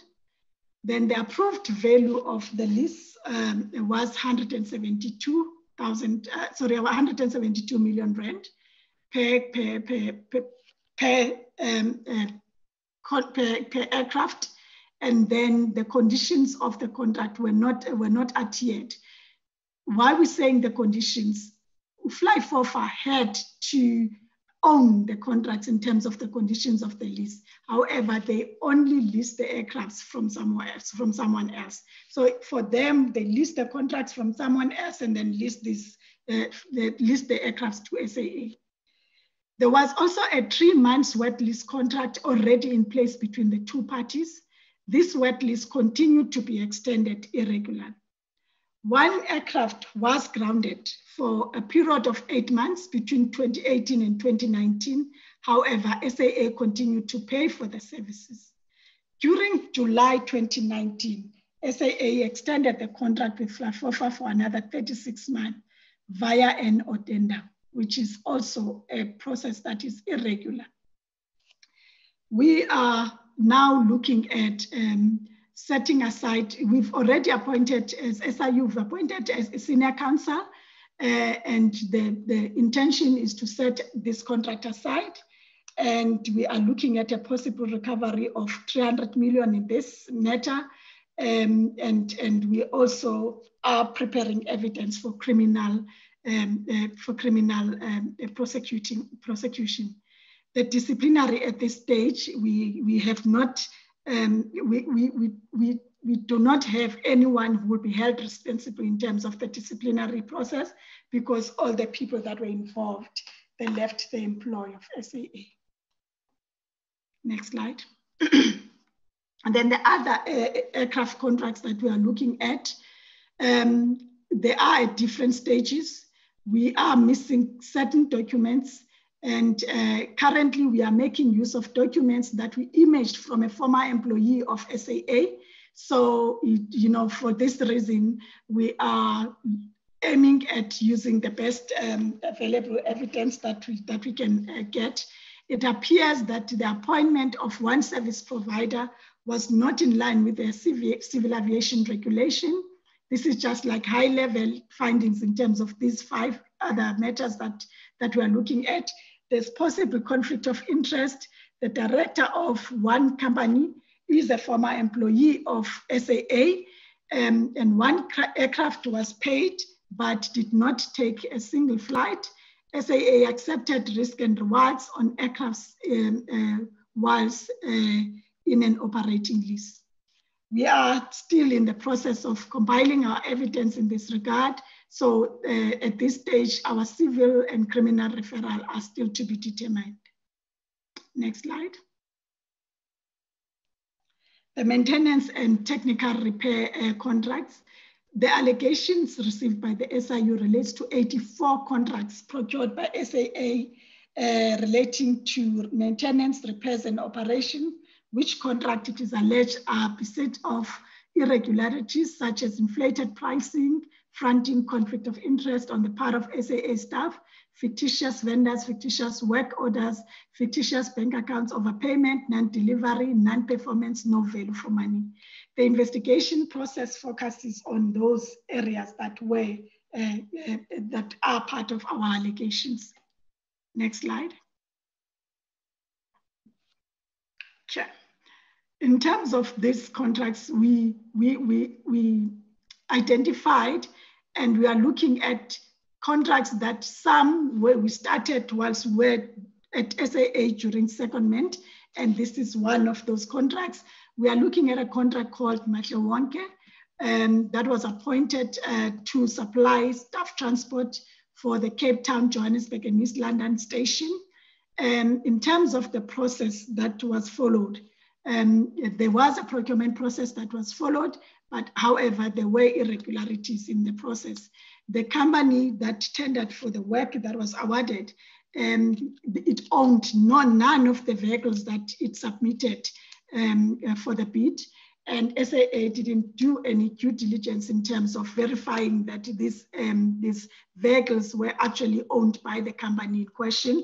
Then after the award, as a result of that, the company failed to deliver in terms of the contract. So then SAA had to then extend the original contract that had expired, and for that reason, it incurred fruitless and wasteful expenditure to the tune of 824,000. We are referring this contract also to the Senior Council. The Senior Council has been appointed to deal with this matter. So in total, there are 7 matters that are currently referred to Senior Council for potential civil recovery. So in this regard, we want to set the contract aside, recover all the amounts that were paid by SAA to this company, and also recover this 824 that was paid, because it was an expense that was incurred by SAA as a failure, as a result of the failure from this company. At this juncture, we have not identified any evidence linking anyone to criminal except the misrepresentation by the company, which we are going to be referring. And in terms of disciplinary, then the officials that were involved in this are no longer in the employ of SAA. Then the other one that we are involved with is the contract between SAA and Mackenzie. Whilst we were busy with this investigation, we were then approached, as already indicated, that we are collaborating with the Zondo State Capture in terms of this investigation. We were contacted by the evidence leader from the state capture inquiry, and we were advised that Mackenzie would like to settle a number of contracts with some of the institutions like SAA, Eskom, Transnet. And as a result of that, we got involved in the process. Mackenzie had been awarded a contract by SAA. This contract included some kind of working capital contract, where they had to advise SAA on issues that relate to, it was mainly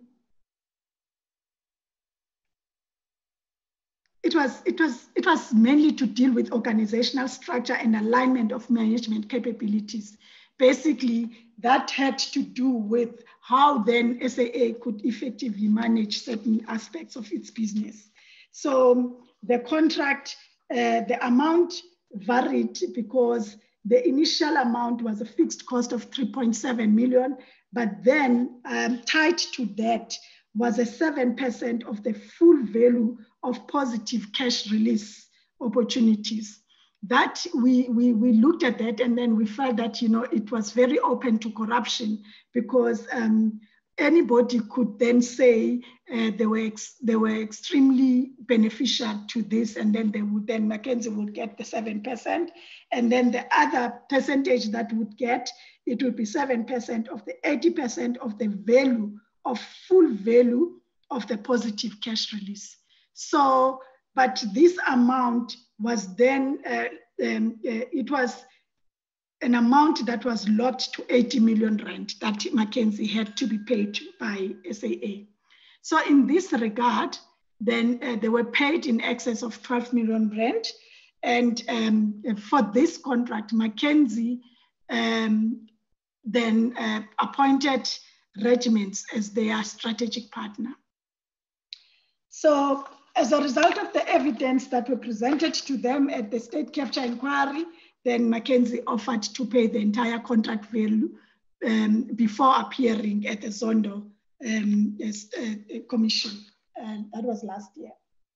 So the SIU is assisting SAA with these negotiations for settlements and agreement. On the other hand, as a consequence of the same contract, SAT lost in excess of 600 million in stock, which was declared obsolete by McKinsey and Regiments. This matter was referred to NPA and AFU during the secondment agreement. So as a result of their report, which was linked to the, which was actually linked to the positive cash release, then there was this obsolete, there was a stock that was owned by SAT that was sold for next to nothing. And a report was quantified by an expert, and then the cost was quantified that, you know, the loss was 600 million, and AFU is dealing with that matter. We are looking at now, based on the settlement, we are looking at that 12 million rand contract, 12 million rand as a result of the settlement agreement. We've assisted the department, meaning the institution SAA. All of us, we are in the process, we are still negotiating because we are of the view that maybe it will be in the best interest of SAA to also recover interest on that total capital amount, because SAA paid McKinsey from the funds that were borrowed. So they didn't have the funds, but based on the contract that they had, they borrowed funds to pay McKinsey. So that interest is subject of now negotiation. So we are at that stage at the moment. The criminal referrals, they are still being determined because we are still investigating the conduct of the employees from SAA, as well as the conduct of McKinsey and its strategic partner, which is a Regiment. And the disciplinary referrals are also still to be determined. Next slide. Then the procurement of legal services. There were two allegations in this regard. There was one that the SIU received, that one SAA board member was rendering legal services to SAA through his firm of attorneys. The other one was that one senior official of SAA failed to disclose his interest, and then he appointed a company where his brother was a director. And he also appointed the same company for work despite the lack of experience in that area. Next slide. Our preliminary investigation, we prioritized the first one being the member that's currently in the SAA, because that member was occupying a very senior position. So here we reviewed the legal services procurement contracts, and we reviewed two procurement contracts in particular. We found that, you know, one senior official was conflicted in the appointment of certain legal firm, and we recommended the suspension of this official.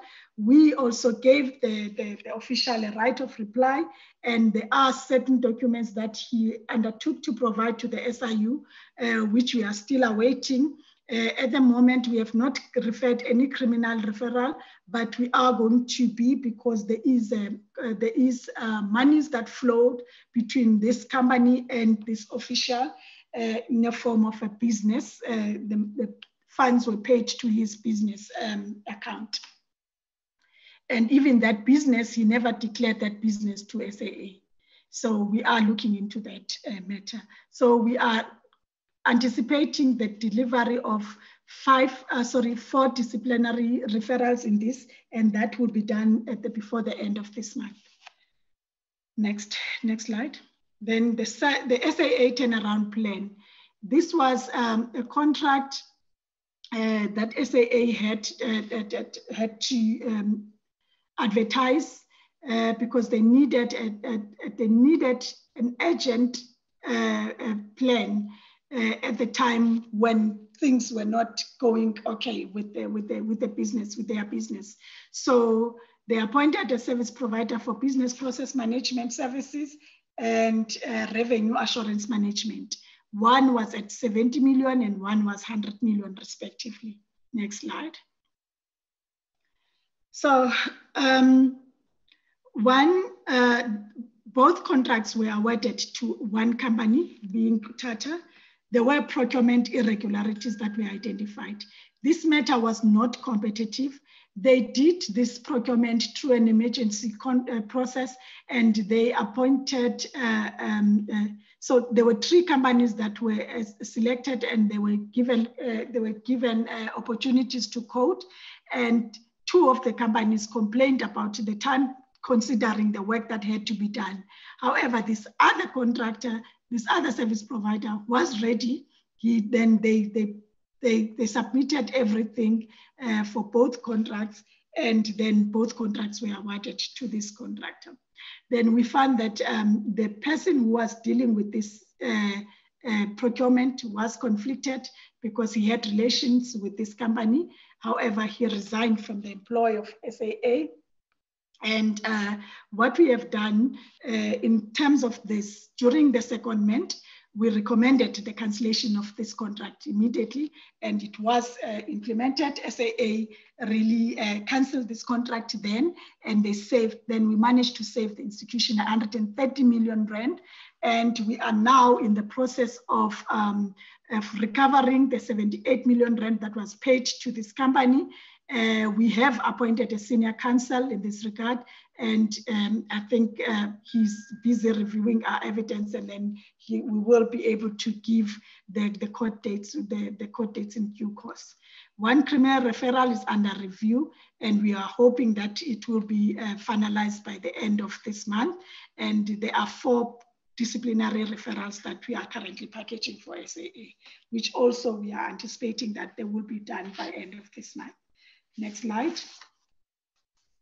Then there is another investigation, and this is maladministration. This is a simple abuse of travel rebates by members of the SAA.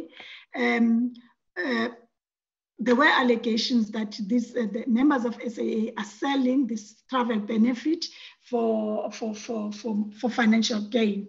So then this is a benefit that is given by SAA to qualifying person, and they are able to travel across the world at SAA's expense. This has been happening during the time, and now employees who could not travel, they will then sell the benefit to either family members or friends, and they will fly at SAA expense. Next slide. In this regard, our investigations are ongoing. We've identified at least, we've identified at least 600 million that was linked to the loss that SAA incurred in terms of these matters. But when we investigated, we finalized 2 of these matters where no irregularities were found. In these instances, the responsible members, they really flew to the destination and they flew with their members. So it's a question of trying to gather evidence to also establish whether the actual person used the benefit or the person sold the benefit. There are other matters where members have sold, but our investigation is ongoing in this regard. Next slide. I think, Chair, at this point, I will just skip these slides because the following slides, these are matters that we have that are under consideration, but we have not made any considerable impact on them. So I will just jump to the next slide. Next slide again, because here again we have not done anything. Then I'm moving to the same slide, similar to the one that we were looking at DENEL. Chair, what we did in respect of SAA, we looked at the 3 years from 2015 to 2017, just to establish whether the company is doing well in terms of the financial performance. And as can be seen, the company has not been performing well. Operating costs they exceed the income that SAA is making, and they have not made any profit for the 3 years that are under review. And in this, we are looking at trying to, again, similar to DENEL, to understand what were the root causes of all of these issues, what led to this, the SAA situation.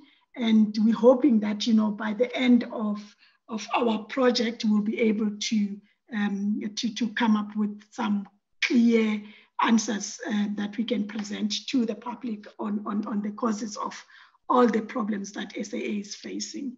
So on face value, you can see that the company has not been making any profit for the 3 years. It's actually also technically insolvent. Let's move to the next slide. Next slide again. So even the financial position, Chair, if you look at it, this displays a real constrained company in terms of finances. The financial position is in a dire situation. The assets, yes, they do have assets, but look at the liabilities.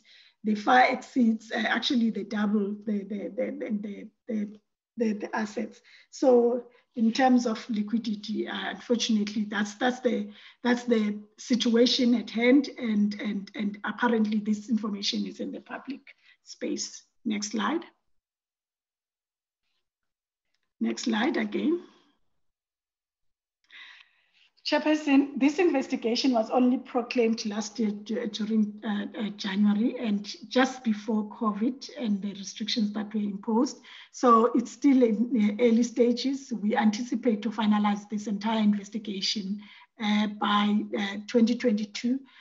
But whilst we are investigating, we are looking at all the employees of SAA, the executive, the board members who left. We are actually working closer and monitoring the evidence that's being led at the commission. We're working closely with the commission in terms of the secretariat, in terms of getting whatever evidence that we need from that side. And we are hoping that by the end of this year, maybe an impact or maybe a report on just maladministration will be finalized. Next slide. The limitations, Chair, they are similar to the DENEL one, because here we've got SAA personnel who are no longer working, and some are disgruntled because of the termination of contracts.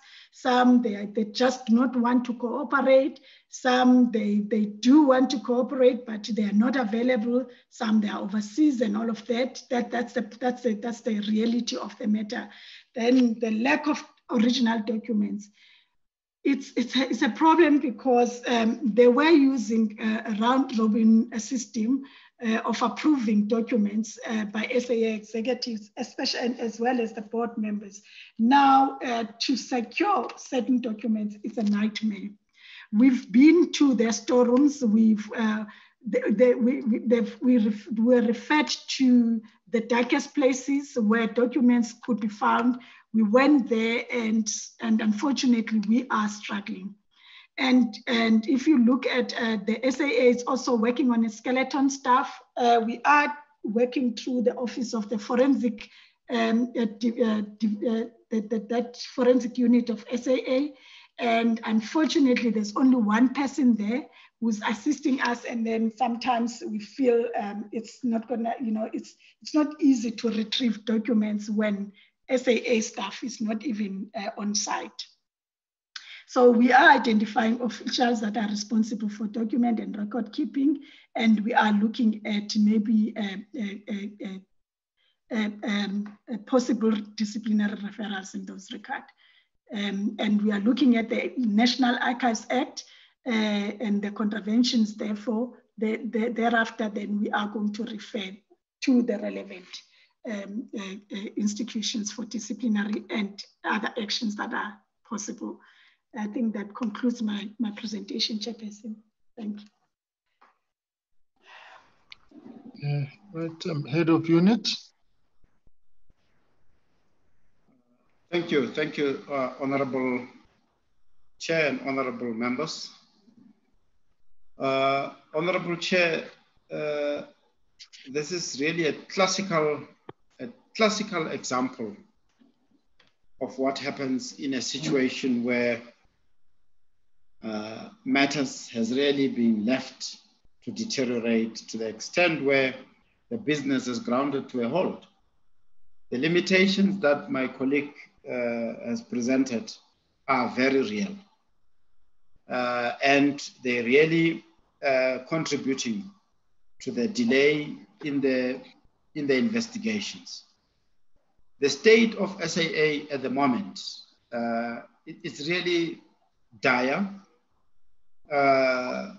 We're dealing with business rescue practitioners on the one hand, but on the other hand, the law still says the accounting authority is the board. So in many instances, we've had to ensure that we still deal with the board, but the business rescue practitioners also have their legal responsibilities, to make sure that they execute on their business rescue plan. This has really, presented, amongst others, a liaison issue with the SAA as an institution. As my colleague has indicated, many of the employees are likely to be laid off, and as a result, that has really cost. In an institution which is not facing a situation that SA is facing, we would work very closely with the SCM departments. Would work closely with other departments. But in this case, the airline is actually almost at a disintegration. So that really presents a serious problem. Be that as it may, Honorable Chair and Honorable members, we have identified and I've been engaging with the team. Although my colleague indicates that it's an ongoing investigation, yes, it's been proclaimed, just over a year ago, factoring in COVID-19, the team drew up a project plan that indicates that the investigation will probably end somewhere in 2022, but we would like to fast track that. And that means that we need to provide more resources to Ms. Kasiba's team, just in the interest of ensuring that this is a situation, this is a company that has grounded to a halt and is probably disintegrating. So we need to determine as quickly as possible where we can recover or where we can really ensure that SAA claims back whatever has been lost from anyone. You'll see in most of the slides is that some of the outcomes are still to be determined. We will be allocating resources in terms of forensic accountants so that they can really crunch the numbers quickly there and determine what needs to be followed. What else I needed to just pick on?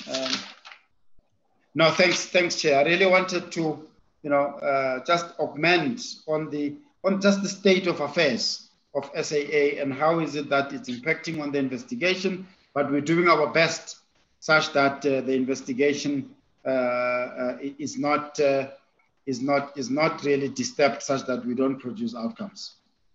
Thank you very much. Aye. the state capture, then the state collapse.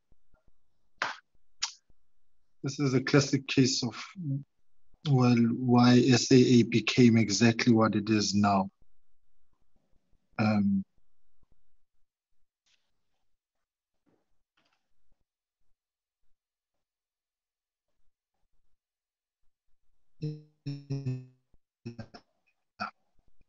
So on was being very depressing presentations. You just leave one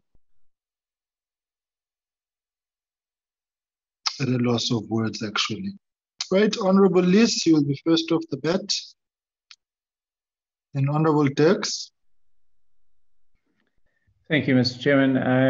I've got a very poor signal, which is very unusual for me. So forgive me if I break up. Mr. Chairman, there's not a hell of a lot we can say, except thank you for the investigations. The sad thing is that very little of what's being said this evening is new. In fact, I'm not sure there's anything that's new. It's stuff that we've been raising for years and years. And even now, we're still pouring money into what Advocate Motibi describes as a disintegrating entity. So yeah, it's very sad, and yet we carry on with it. That's even worse. Just on the question that Advocate Motibi makes the point, I think quite correctly, in terms of completing these investigations.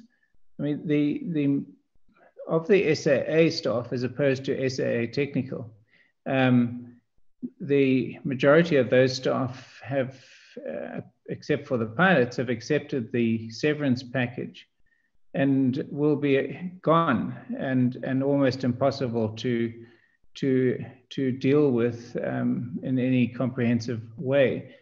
But what really worries me is there's clearly a whole lot of those people who are going to be paid massive severance packages who are actually part of the looting team. And I'm just wondering, you know, I mean, we haven't been given any names this evening, and I understand that perhaps it's too early for that, but I do think that there's an urgency to identify the looters before they get paid out the millions that is involved in the VSP and probably already been paid. So that's, I don't know how the SIU can speed that up, but yeah, I don't know that anyone else is doing anything about it. I didn't pick up any investigation into the Dutu-Myeni Airbus swap deal that was so controversial. And in the end, Cynthia Stimple lost her job because of it, because she whistle-blew on it.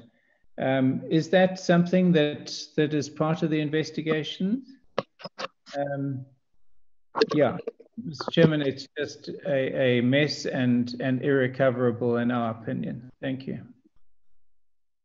Yep, it is a mess. It's like a scrambled egg trying to unscramble a scrambled egg. Can't tell the yolk from the white. All right, Honorable Dirks, and then Honorable Hadebe. Oh, Honorable Some, then Honorable Hadebe. Right, in that order, your colleagues, and then the SIU will come in to respond. Yeah, thank you, Chairperson. Yeah, sorry. Thank you, Chair. Let me just put this here. Chairperson, yeah, it's really, Chair, it's really a sad state of affairs at SAA. I was going through the history of SAA and I came across a report, a report tabled in Parliament, where the DA is questioning and raising questions regarding the SAA to the then Minister of Public Enterprises, or SAA Chief or Minister Hatebe, former Minister Hatebe. That was in 2001, 2002. where these issues are being raised in Parliament. And as the report, members can go back and can go research and find these reports. And because it was already in a mess, it was in a deep crisis.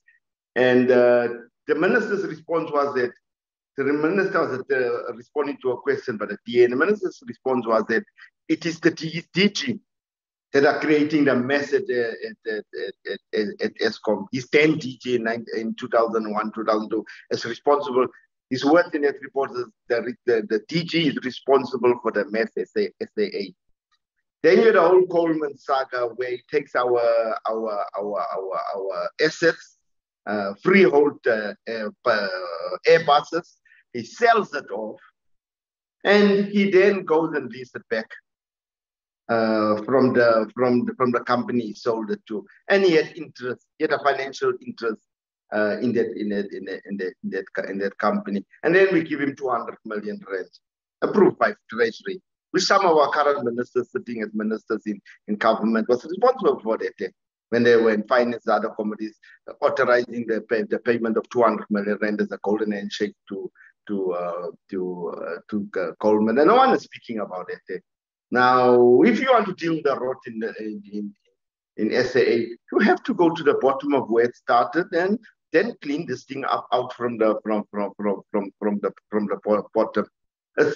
You must follow the evidence. Do not follow people when you do this investigation. I'm not for 1 minute saying that the SIU is following people. In fact, I'm very impressed with the SIU because they don't follow people, they follow evidence. And I was impressed with last week when Advocate MTB made a presentation. They say, no, they don't want to go on a fishing expedition, which I appreciated because I do not like investigators that goes on a fishing expedition. But when it comes to the issue of SAA, we really need to get to the bottom of it. And if we want to want to be honest with ourselves, and we want to deal with it. There's no use blaming certain people when from the early days, this thing was falling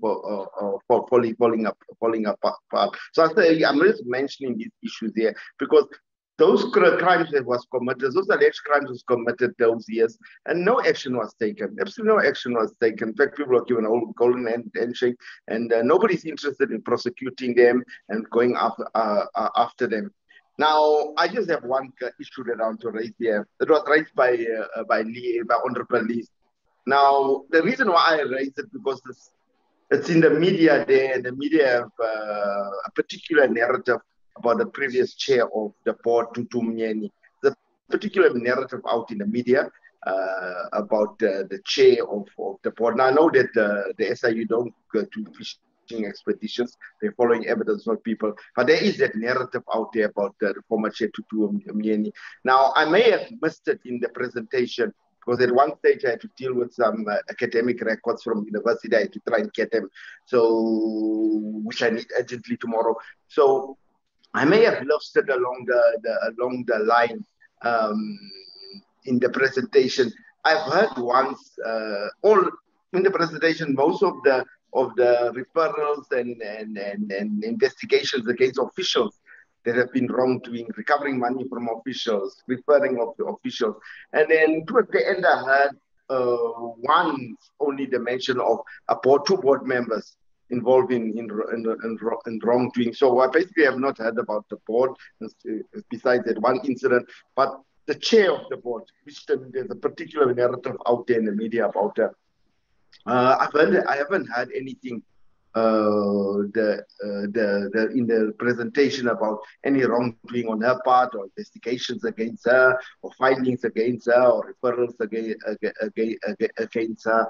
So I may have missed that, but when I was still busy, but I have not heard it. So I just want, I'm not making an issue about it. I'm raising it because of the narrative out in the media. Because when you speak about SAA, people point fingers at Tutu Mnyeni. So I will just be of interest.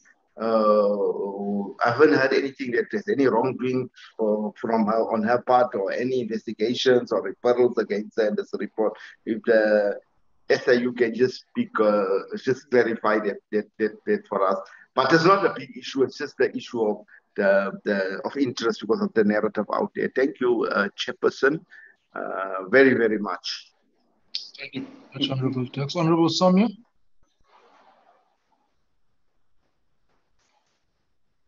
Honorable Chair, and thank you so much.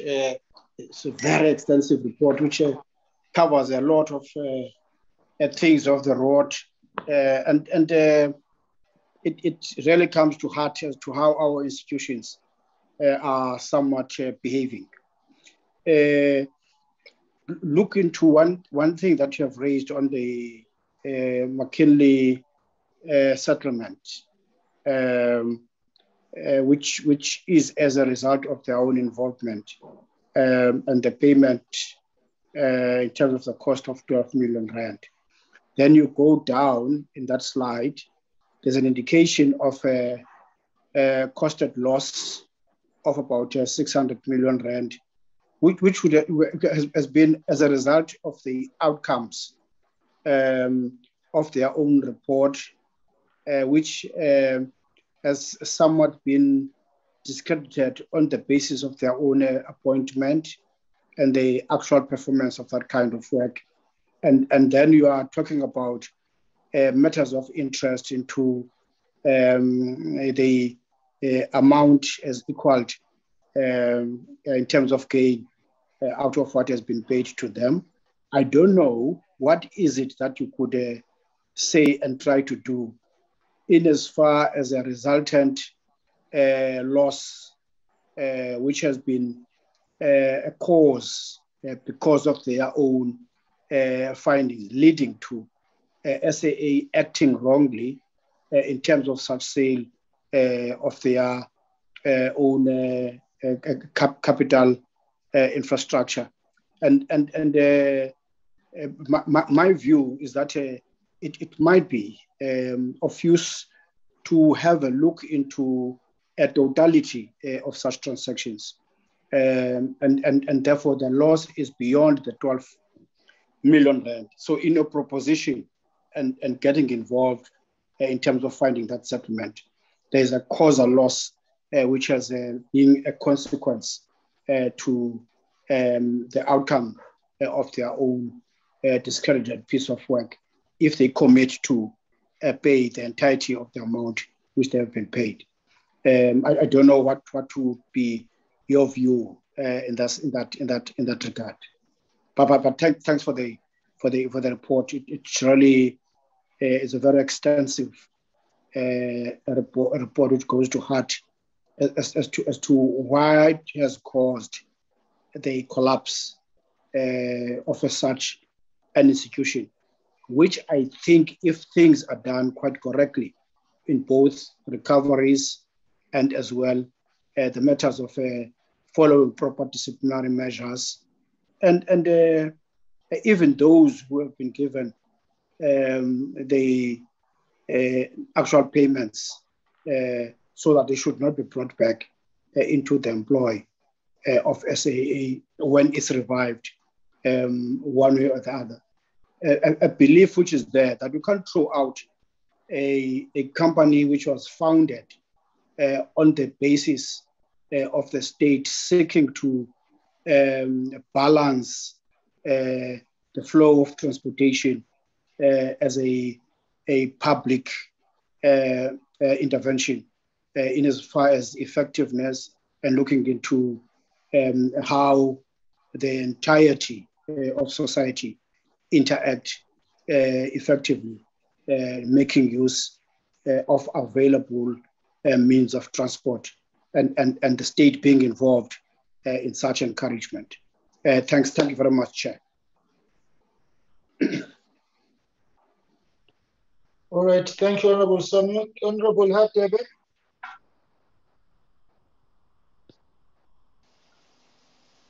Yeah, no, thanks, Honorable Chair. In the report paint a very devastating state of affairs, a rotten business. Chair, what's more disturbing is that SAA is a national flag carrier.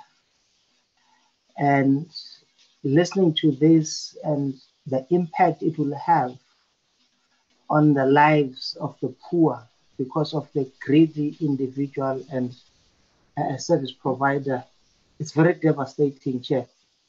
But I'm interested, Chair, in knowing this service provider, when cases of fraud and corruption are uncovered, they are quickly willing to repay the money. Whether or not after they have done so, is that the end of the case? Does it become business as usual for them? They continue to look around for another cash cow that they're going to milk? Are we not sending a very strong and unequivocal message to those who are found guilty, or are we satisfied with the fact that after we have uncovered the corruption as led by the SIU, we are willing to settle with them and then they pay the money? Because I don't want a situation or a picture that will be painted that when it comes to crime, fraud, and corruption, it is only suitable for the rich and wealthy. They will be able to buy their way out and nothing will happen after they have repaid the money. I'm sure that's not the intent or the intention of all this investigation, because we need to send a very strong message, and for anyone who might harbor the intentions of going into or venture into crime and corruption, that person might think twice. Otherwise, if we're going to let the situation where a person will just repay the money, that person can continue, even if it means we prohibit them from doing business with the state anymore, even though they have paid the money. That will send a clear message. So I would like to get that understanding, Chair, from the SIU in terms of their findings, whether or not it only goes as far as paying back the money. Thank you.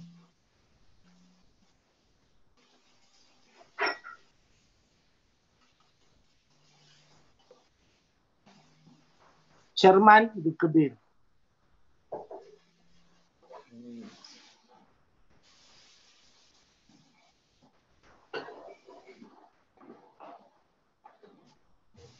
Chairperson.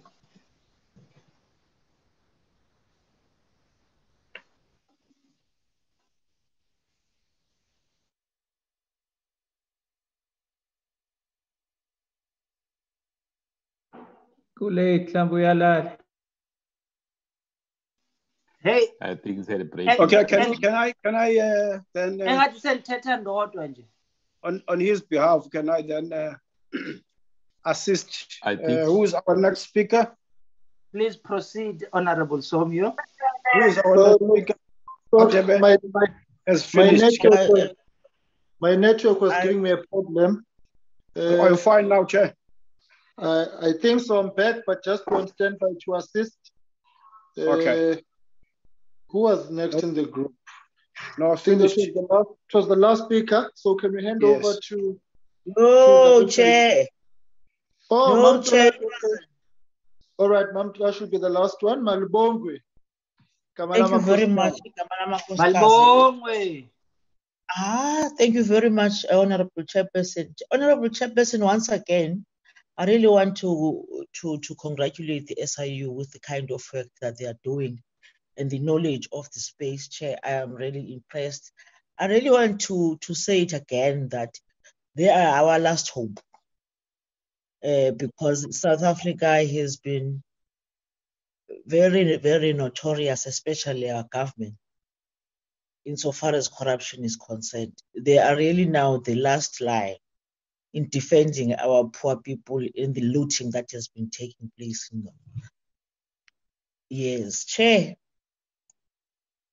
My take here is whether it is possible to work with the business rescue plan people, as Advocate Mutibi is reporting to say, there's a lot of competition in that space. And my take is the government is also responsible for these business rescue plans. Isn't there any way where they can plan together such that the SIU is not being overtaken by events? For instance, like Honorable Liz was saying, there's going to be a process of paying people their money whilst there are investigations that are taking place. How can we really make sure that for all those that might be expected to pay back, working together with the SIU and the business rescue plan, how can they find a middle ground so that we don't have that Honorable Liz was raising to be a very, very serious fear that people might move away and we might not be able to get that money in years' time or so, because they'll make it a point that we don't get it back anyway. So is there a way that we can work together such that the SIU is not being really left behind insofar as recouping of the monies that were looted by the looters' share? I think we are very consistent to say they must do their work as they are doing. And if we can, I heard them saying some investigation in the earlier SOEs that we're dealing with, they said by June they'll have concluded those. I did not hear them on what they anticipate insofar as the SAA is concerned. Can we also get that, Chair? Because for where we are, the sooner they conclude, the better, so that everybody can see that, in fact, we're doing something about corruption, especially for those who have been mentioned. The investigation is finding out that indeed they are on the wrong. So that's my take, Chair, just to be made very clear whether there can be no way of working together. I know they have different interests, but this is one government that wants to deal with corruption. So there shouldn't be any competition. Instead, there should be a way of working together. Forgive me if I am talking from ignorance, Chairperson. Thank you very much. No ignorance at all, actually. I think your question is quite substantive and I want to build on it. I should say maybe the SIU, the HOU will give an indication here. Just on what Honorable Liz and what Mamdula raised, excuse me, and to say maybe an approach similar to that on the PPE investigations, to have the reports released in tranches or phases, so that we don't wait for a full, a report in 2022, because also you see the challenge is that we are chasing a moving target of a business that is in the hands of business rescue practitioners, which may, take a different form, a different shape, as things are still not very clear now in terms of its direction. And so these things must not be lost in the cracks. I think that's the dilemma, that we're investigating an entity which is morphing in one way or the other, and also being rescued on the other hand. So it's a set of complexities that are unprecedented, really. And so I think Mamtolashe and what Bablis are raising is fundamental to ensure that this is not an exercise in futility, but one that must actually derive the necessary results out of it for it to be meaningful. So maybe HOU, something along the lines of the similar model, but you will let us know of your modalities, whether today or whether you'll rework them out, so that we can calibrate our approaches with an oversight consistent to how you'll be structuring all these things. Just one question on my side. I think insofar as the DENEL and SA investigations are concerned, how much is all of this costing you to do, or how much have you budgeted for it, and whether you've got the resources necessary and required to actually pursue this mammoth task? Right, honorable colleagues, I think that was the last question from Mamtolashe. can I then get a response? Can you get responses then from the SIU, HOU, and your team over to you? No, thank you. Thank you, Honorable Chair. We appreciate the questions. Just in terms of the approach, Chair, if I were to start there, on releasing interim reports, I think that's, especially in an environment where we are now, we should immediately adopt that approach. That approach can be adopted in any investigation. There are no limitations. It's not only applicable to COVID-19 investigations. So that's as an approach, especially in the circumstances, we should do that. That's also going to help us to align, and I really want to agree with the fact that this should not be an exercise in futility. We would like to see it producing the results that we had set ourselves out to produce. So in line with that, Honorable Chair and Honorable Tolashe, what we will do, although we've of course been liaising with the business rescue practitioners, and also in line with what Honorable Lees is saying around those employees who might leave and they would possibly have been part of the wrongdoing. So what we should do, and we will do that, is that yes, indeed, we've got some names where evidence have pointed, and in that case, we should immediately indicate to the business practitioners and to the board, in the sense that we should know what is it that each individual has done, and what is it that we are likely to produce. Because in the same way as we do with those employees who resign in the face of wrongdoing, and we approach the courts to freeze the pensions, I do not think that there is any legal impediment that says anyone who is about to be paid a severance package, we cannot seek legal intervention to ensure that we hold that in the interest of ensuring that when we come to recover, we should be able to recover. We will explore that with immediate effect. My colleague, the lead investigators, and my colleague in the legal space, we need to immediately do that, and we'll include it in the reports, Honorable Chair and Honorable Members. Honorable Lees, I'll leave this to my colleague, Mrs. Tasibe, if you do have the information. If not, then we can possibly respond to the committee in writing. This issue around the Airbus swap, where the former chairperson was involved, or allegedly was involved. If you do have information on that, please appraise the honorable committee. But as I say, if we don't have it on hand, then we can respond in writing to the committee. Honorable Dex, I cannot agree with you more. I agree with you 100% that the observation really is that I think there were indicators long time ago. I mean, as in the years that you're referring, 2001.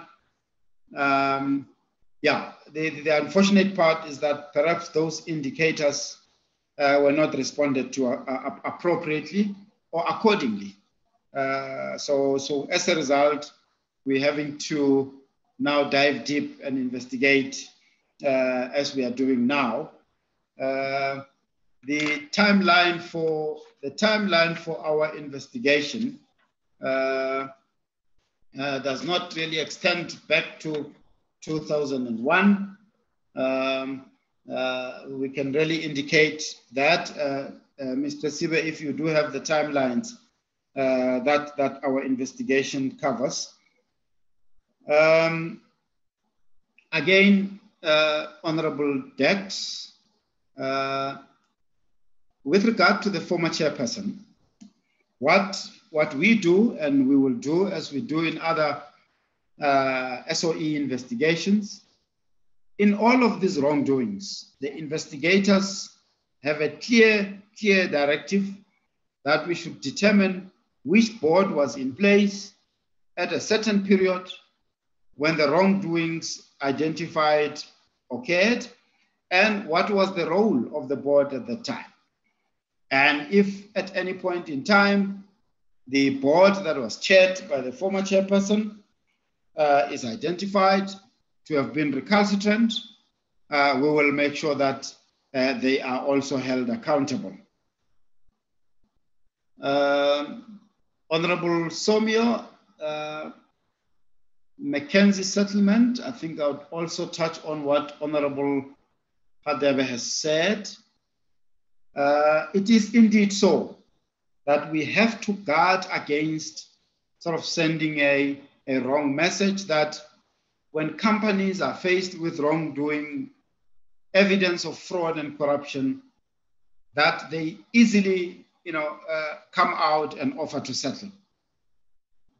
So the approach that we adopt in those instances, similar to what we did at Eskom when ABB settled for 1.5 billion, the underlying message and the underlying or the qualification to the settlement agreement is that if there is any evidence, of course, a settlement agreement we cannot agree that anybody is held not to account when there's criminal evidence. So the underlying qualification is when there's evidence of criminality, that company will be prosecuted. So if they don't like that, then they better not settle, but we will continue then with the civil litigation and get to the same results, because the settlement just helps. And Honorable Chair and Honorable Members, the settlement, like my colleague Mr. Sibe said, the negotiations are still going on. There was an issue around the payment of the capital amount, but there's also this issue around interest that they seemingly wanted to avoid or escape from. And we are saying to SAA and to this company, McKinsey, that no, if you settle, you've got to settle the whole amount, including interest. That will be in the interest of SAA. So when we do these settlements, we ensure that they are in the interest of SAA. But as I say, the qualification to that is that if there's evidence pointing to criminal action, the company and its directors will be prosecuted. They should not, agreeably, I agree, Honorable Hadebe, they should not buy their way out. We should not send out that message. Honorable Tolashe, we take the message to heart, and we will, of course, do our best that we do our investigations as effectively as possible so that we sustain that hope and, in fact, realize it in the sense of ensuring that our investigations bring out the anticipated results, hold those who are responsible to account, and the result must be tangible and demonstrable. So in this environment of SAA, I think speed is of the essence. Time is of the essence at the moment. We have to go and meet with the business rescue practitioners and the board to determine that all of those who have been pointed out do not get away with their severance packages without being held to account. Chair, I would like to pause here.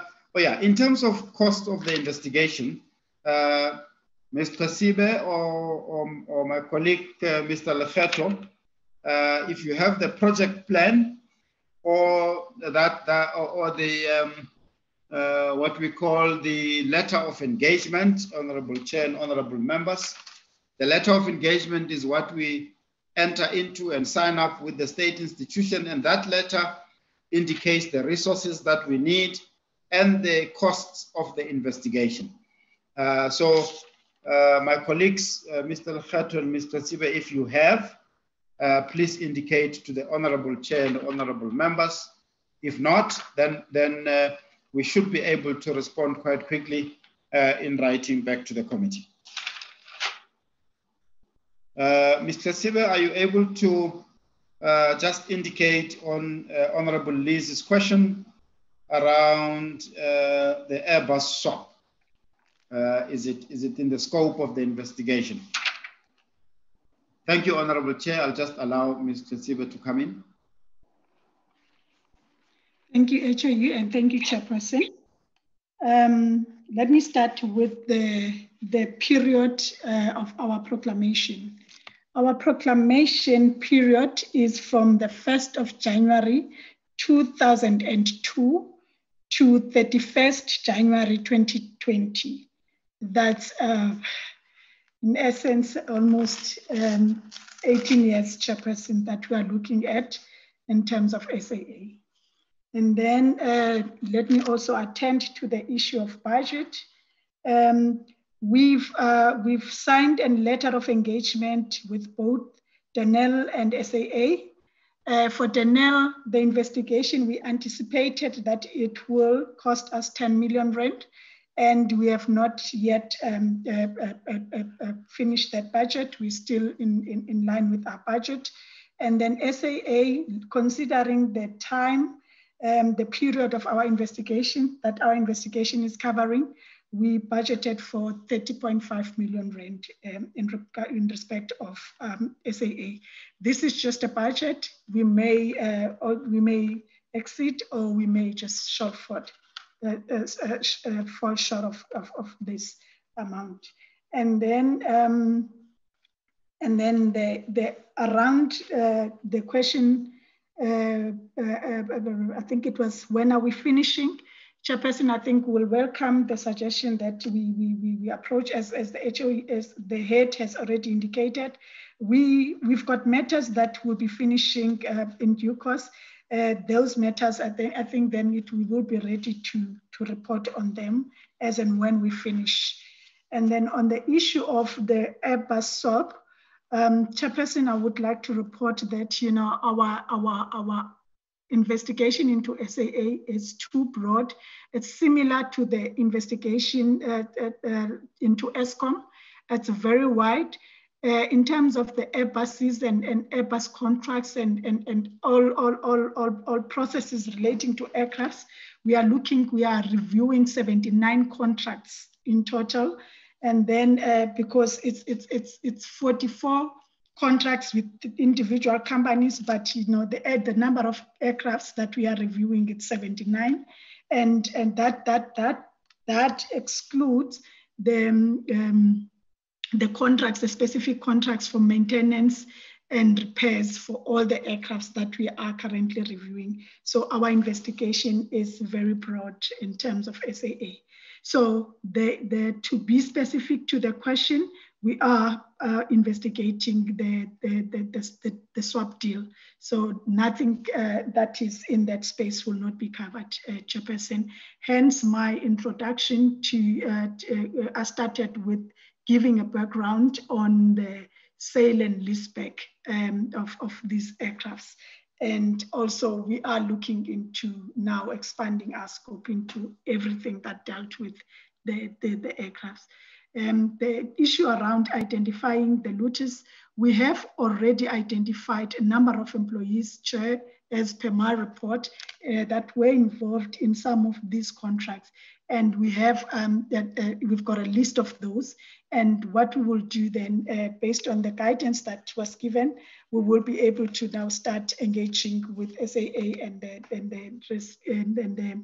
and the business rescue practitioners around that, so that at least they know that we might have to apply for the freezing of those pensions.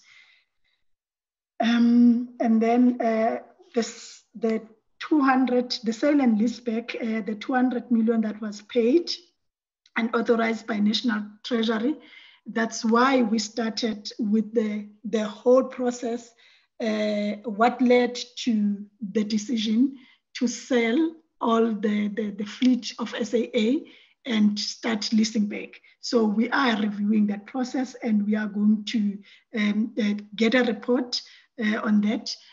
We cannot, therefore, at this stage say that somebody is responsible. I know that you mentioned the chairperson, but what we have established at the moment is that the board at all material times was divided in a number of issues. So we have requested the personal files. We are in the process now of interviewing all the board members that were involved in some of these decisions, because based on the BHC documents, as well as then the recordings that we have, that we managed to get, they were not in agreement in all the issues, and then we want to follow that up, and then if we find some to be liable, then we will follow that process, Chair.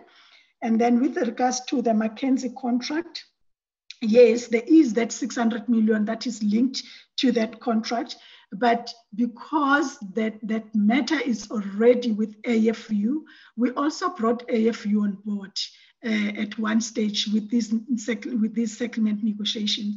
And the feeling was that maybe we should allow the law to take its course in terms of that.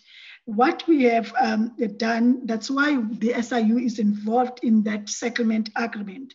We have advised SAA, and we are all in agreement that there is no way that this settlement agreement will exonerate them from any criminal liability and from any future civil liability. So in essence, they are just wanting to pay the 10.5 million excluding VAT. That is not clearing them from any future liability. That includes the criminal liability if we find any criminality against them. Hence, in my presentation, Chairperson, I indicated that we are still investigating even the payments to McKinsey. What led to that payment, because it was linked to the performance. So if it was linked to their performance, then you might find that one member was not honest in approving certain payment. So we are looking into that. So that investigation is not yet finalized. So we've agreed, we've taken a conscious stand that the SIU will not be part of that settlement agreement. Even though we've assisted SAA, we are not going to be part of the signing of that agreement, because we would like to remain independent in the process, and having advised SAA not to exonerate McKinsey from any wrongdoing. So we are not going to be party to the agreement. Yes, it is possible to work with the business rescue practitioners around some of these instances, and also identify the liable officials. I think that's about it, Chairperson. I'm not sure whether I'm leaving anything. Thank you. Aye. Okusele sokubona ngelinye ilanga. Siyabonga. Right, colleagues, I think, all right, Honorable Dirks, I saw your hand is up, a brief one, and then we will bring it to a close. Yeah, just very briefly, Chair. Yeah, I'm very happy that period covers from 2002, because that's a critical period. So I'm very grateful for that. However, I must say the task will be very daunting, and I do not know if the SIU will have the resources because there's so many other investigations and other SOEs. And this one in SAA will be daunting in itself. So I'm very, very glad that this from 2002 it will cover the time where the CEO, the then CEO, sold our fleet to a company overseas where he had an interest, financial interest in, where he was a director of, and then we still gave him a golden handshake. So we'll deal with those issues. So I'm grateful for that. But then just lastly, I just need to clarify the point because the presenter now just raised it again that Honorable Dirks asked what happened to Mnyeni. I don't want the media to misquote me. I did not ask that question because I want anybody to go after Mnyeni and say, well, what about Tutu Mnyeni? What about, no, that's not the reason why I asked the question. I asked the question because of what the media have done. Because the media, when you speak about SAA and corruption SAA, everybody in this country will tell you Tutu Mnyeni is the corruption at SAA. That narrative was created by the media. Now, I'm not a supporter of that kind of narrative, but the narrative is out there. And then when we get reports that officials, this official, that official, that's been wrongly. So I was just asking the issue about Tutu Mnyeni. I'm not saying that she's guilty. I'm not saying that she has been involved in corruption. I raise it because of the narrative that has been created by the media out there. But there's no way that I'm suggesting that our focus must be Tutu Mnyeni. Must go after Tutu Mnyeni. No, that's not what I'm saying. I'm just asking it because of the narrative out there. Thank you, Chair. No, I think you have explained yourself sufficiently on that one, and I think it suffices for yourself.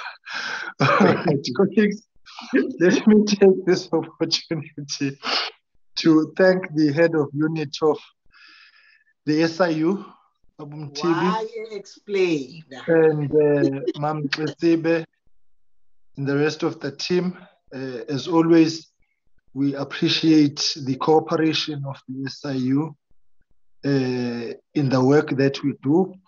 And I'm hopeful that HOU you will be able to consider more practically within the schedule of work that you have the issue of the interim reports as sharply raised by Mam Tolashe and Babulis as a safeguard mechanism to make sure that we derive maximum output in terms of the investigation. So, colleagues, as you can see, there's a lot of work that the SIU has on their hands. Just these two investigations into SAA and DENEL will cost about 40 million rands. And that is the tragedy of corruption, that it costs money to recover money, to go after money, to go after people. Money that could be spent on improving the collective sustainable livelihoods of our people. And so it's a vicious cycle, which we need to nip in the bud in one way or the other. And so, as Mam Dilasha said, investigations such as these become our last hope. And so we hope that they will be done correctly and that they will yield the necessary results. So HOU and your team, you've of course painted the picture as it is, as bleak as it is. As I was saying, the state capture, then the state collapse. I mean, DENEL and SAA were flagships in their respective sectors and spaces. Today, they are shadows of their former selves, and it's heartbreaking to see them breaking like this and broken like this. So, thank you very much for that, colleagues. Just one announcement. I will certainly not be mean and keep us here any longer. I did have a discussion with the legal advisor assigned to our committee, and I can only just conclude to say we can proceed with the inquiry as we discussed this morning, along the lines that we have discussed. I think what we will do is just send a briefing note to members and find an opportunity maybe next week, Tuesday or Wednesday, for about 30 minutes for the legal advisor to just come and talk to us on the basis of the briefing note that we had. But from their side, we've got a green light, including but not limited to meeting and calling Mr. Chitangano, the suspended CPO of ESCOM, and of course merging really the work of the deviations and expansions to the litany of allegations that are there. So those two can run together and can be worked on together. And what we will be doing is, if there's a need for additional resources for the committee, when we worked out the modalities of this exercise, we will make an application to the presiding officers of Parliament. But I think it forms part and parcel of our normal work. It's just that we must deal with it speedily so that we can restore a semblance of stability at ESCOM and move past these issues, which really must not derail us from the broader mission of an effective and functional ESCOM, and as members express themselves.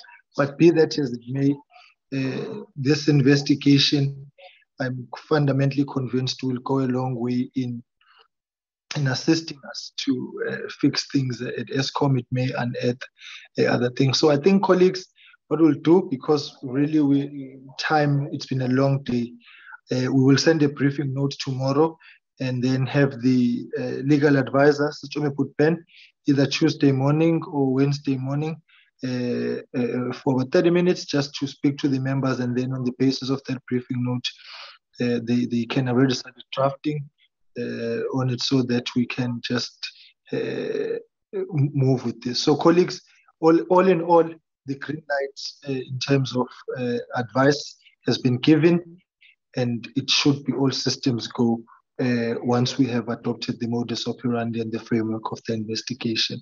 So I hope, can we leave it at that, and to say that Parliament Legal is now aware of this, and we are working with them on this matter, given the complexities which characterize it. Colleagues, may we leave it at that? That's fine. Yes, Chair, we are ready for ESCOM. We are ready. Going once, going twice, going thrice, going Well, Chair, but let's appreciate that. Let's appreciate that we have two women who are presenting these reports.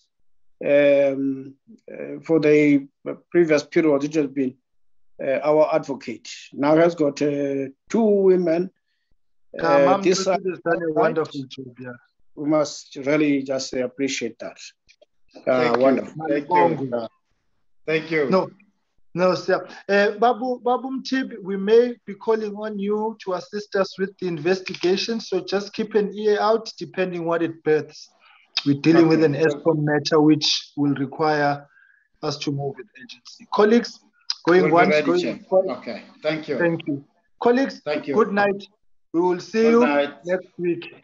Okay. Thank you very much. Long live the chair. Long live the chair. I receive. Hey. Good night. Thanks, bye.